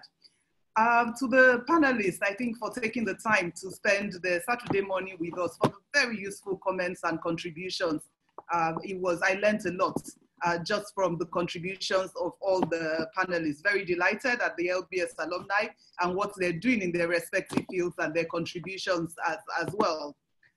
To all the contestants, thank you. As Richmond just told us a few minutes ago, everyone is a winner. You know, yes, it's true. Everyone is a winner. You know, but I must commend the creativity that has gone into a number of the ideas that we saw here today, and for working hard to put this plan together. For the panelists, the finalists, Nana Hobe, well done, very well done for putting this together. I think that all the plans were very well received, and I must thank everybody for willing to venture in these uncertain times, which we hope will pass sooner rather than later. I enjoyed the pitches by the exhibitors, all of them there, very interesting ideas there, and to the audience at large, especially those who joined in at 11 this morning and have remained with us. Hetty, I think that is a testament to how engaging this is, that, you know, at this time, we still have well over 200 people that have remained on this. Very well done. The MBA department, Jacinta, well done. Your energy and your passion and your drive, I think, is outstanding. Thank you very much for all that you have done in this regard. So it only remains to congratulate all the winners and to thank all that set out this morning to invest wisely in the same. At Lagos Business School, we will continue to drive entrepreneurship in Nigeria and indeed in Africa. This is consistent with our vision of building socially responsible managers on the continent. And all of you would agree that leadership and sustainable development is highly needed. And if we're going to do anything to tackle the looming problem, or well, the existing problem of unemployment, then I think that entrepreneurship is the way to go. Well done to all involved. It's been a worthwhile time. I'd like to thank you all and say to you, please keep safe. Thank you all very much. Right, so on this note, I'd like to say thanks to everybody for attending. Jacinta, the backbone, always being the main stakeholder, connecting everybody together. Well done. I'm happy that this has been quite successful. We've had well over 300 participants, and right now we have about 260 something still on. So I guess we've all learned a lot. So contestants, have fun. Just before we go away, I think Lawrence would like to make a presentation of his gifts to Hobe, and perhaps Glory and Christine would also like to say something. Maybe we should start with Christine and then move on to Glory and then Lawrence. Right, Christine? Well, I just want to say congratulations, and of course, DFP and Spurt are available to have conversations with Annie and all entrepreneurs that are interested in sort of moving their businesses forward. But ultimately, congratulations and well done. All right. Okay. Glory? Okay, congratulations to everyone for participating. Like I mentioned earlier, we're interested in every idea that has a promise. So we'll be in touch with others, even those that didn't quite make it to the finals and those that didn't win. In addition, the platform Close Africa can help with investment readiness, because one of the things we find is that you might want to raise capital, but in terms of getting your numbers right, your pitch, your valuation, there are one things that go into raising capital skill. So on a pro bono basis, we can also help you prepare to access finance. So congrats to everyone. Thanks for having us. Okay. Right. Lawrence? On behalf of my management and board of our impact product services limited, we'd like to congratulate the winner of the 3rd LBS Entrepreneurship Expo contest. We also want to encourage that all the contestants who are all winners, they try to put up good solutions together, which we can develop.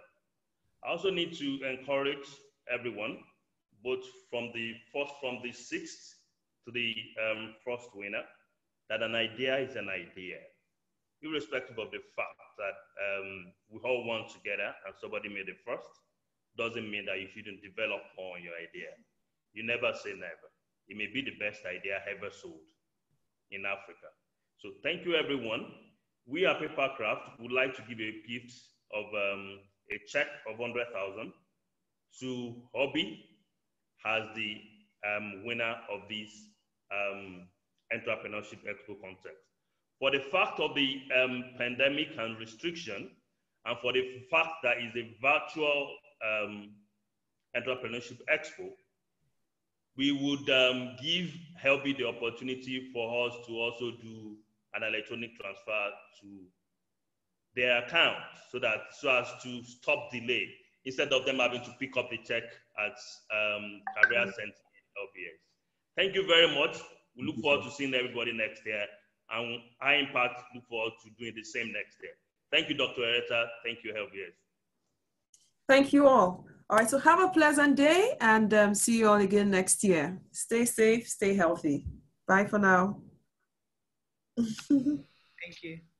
Thank you too.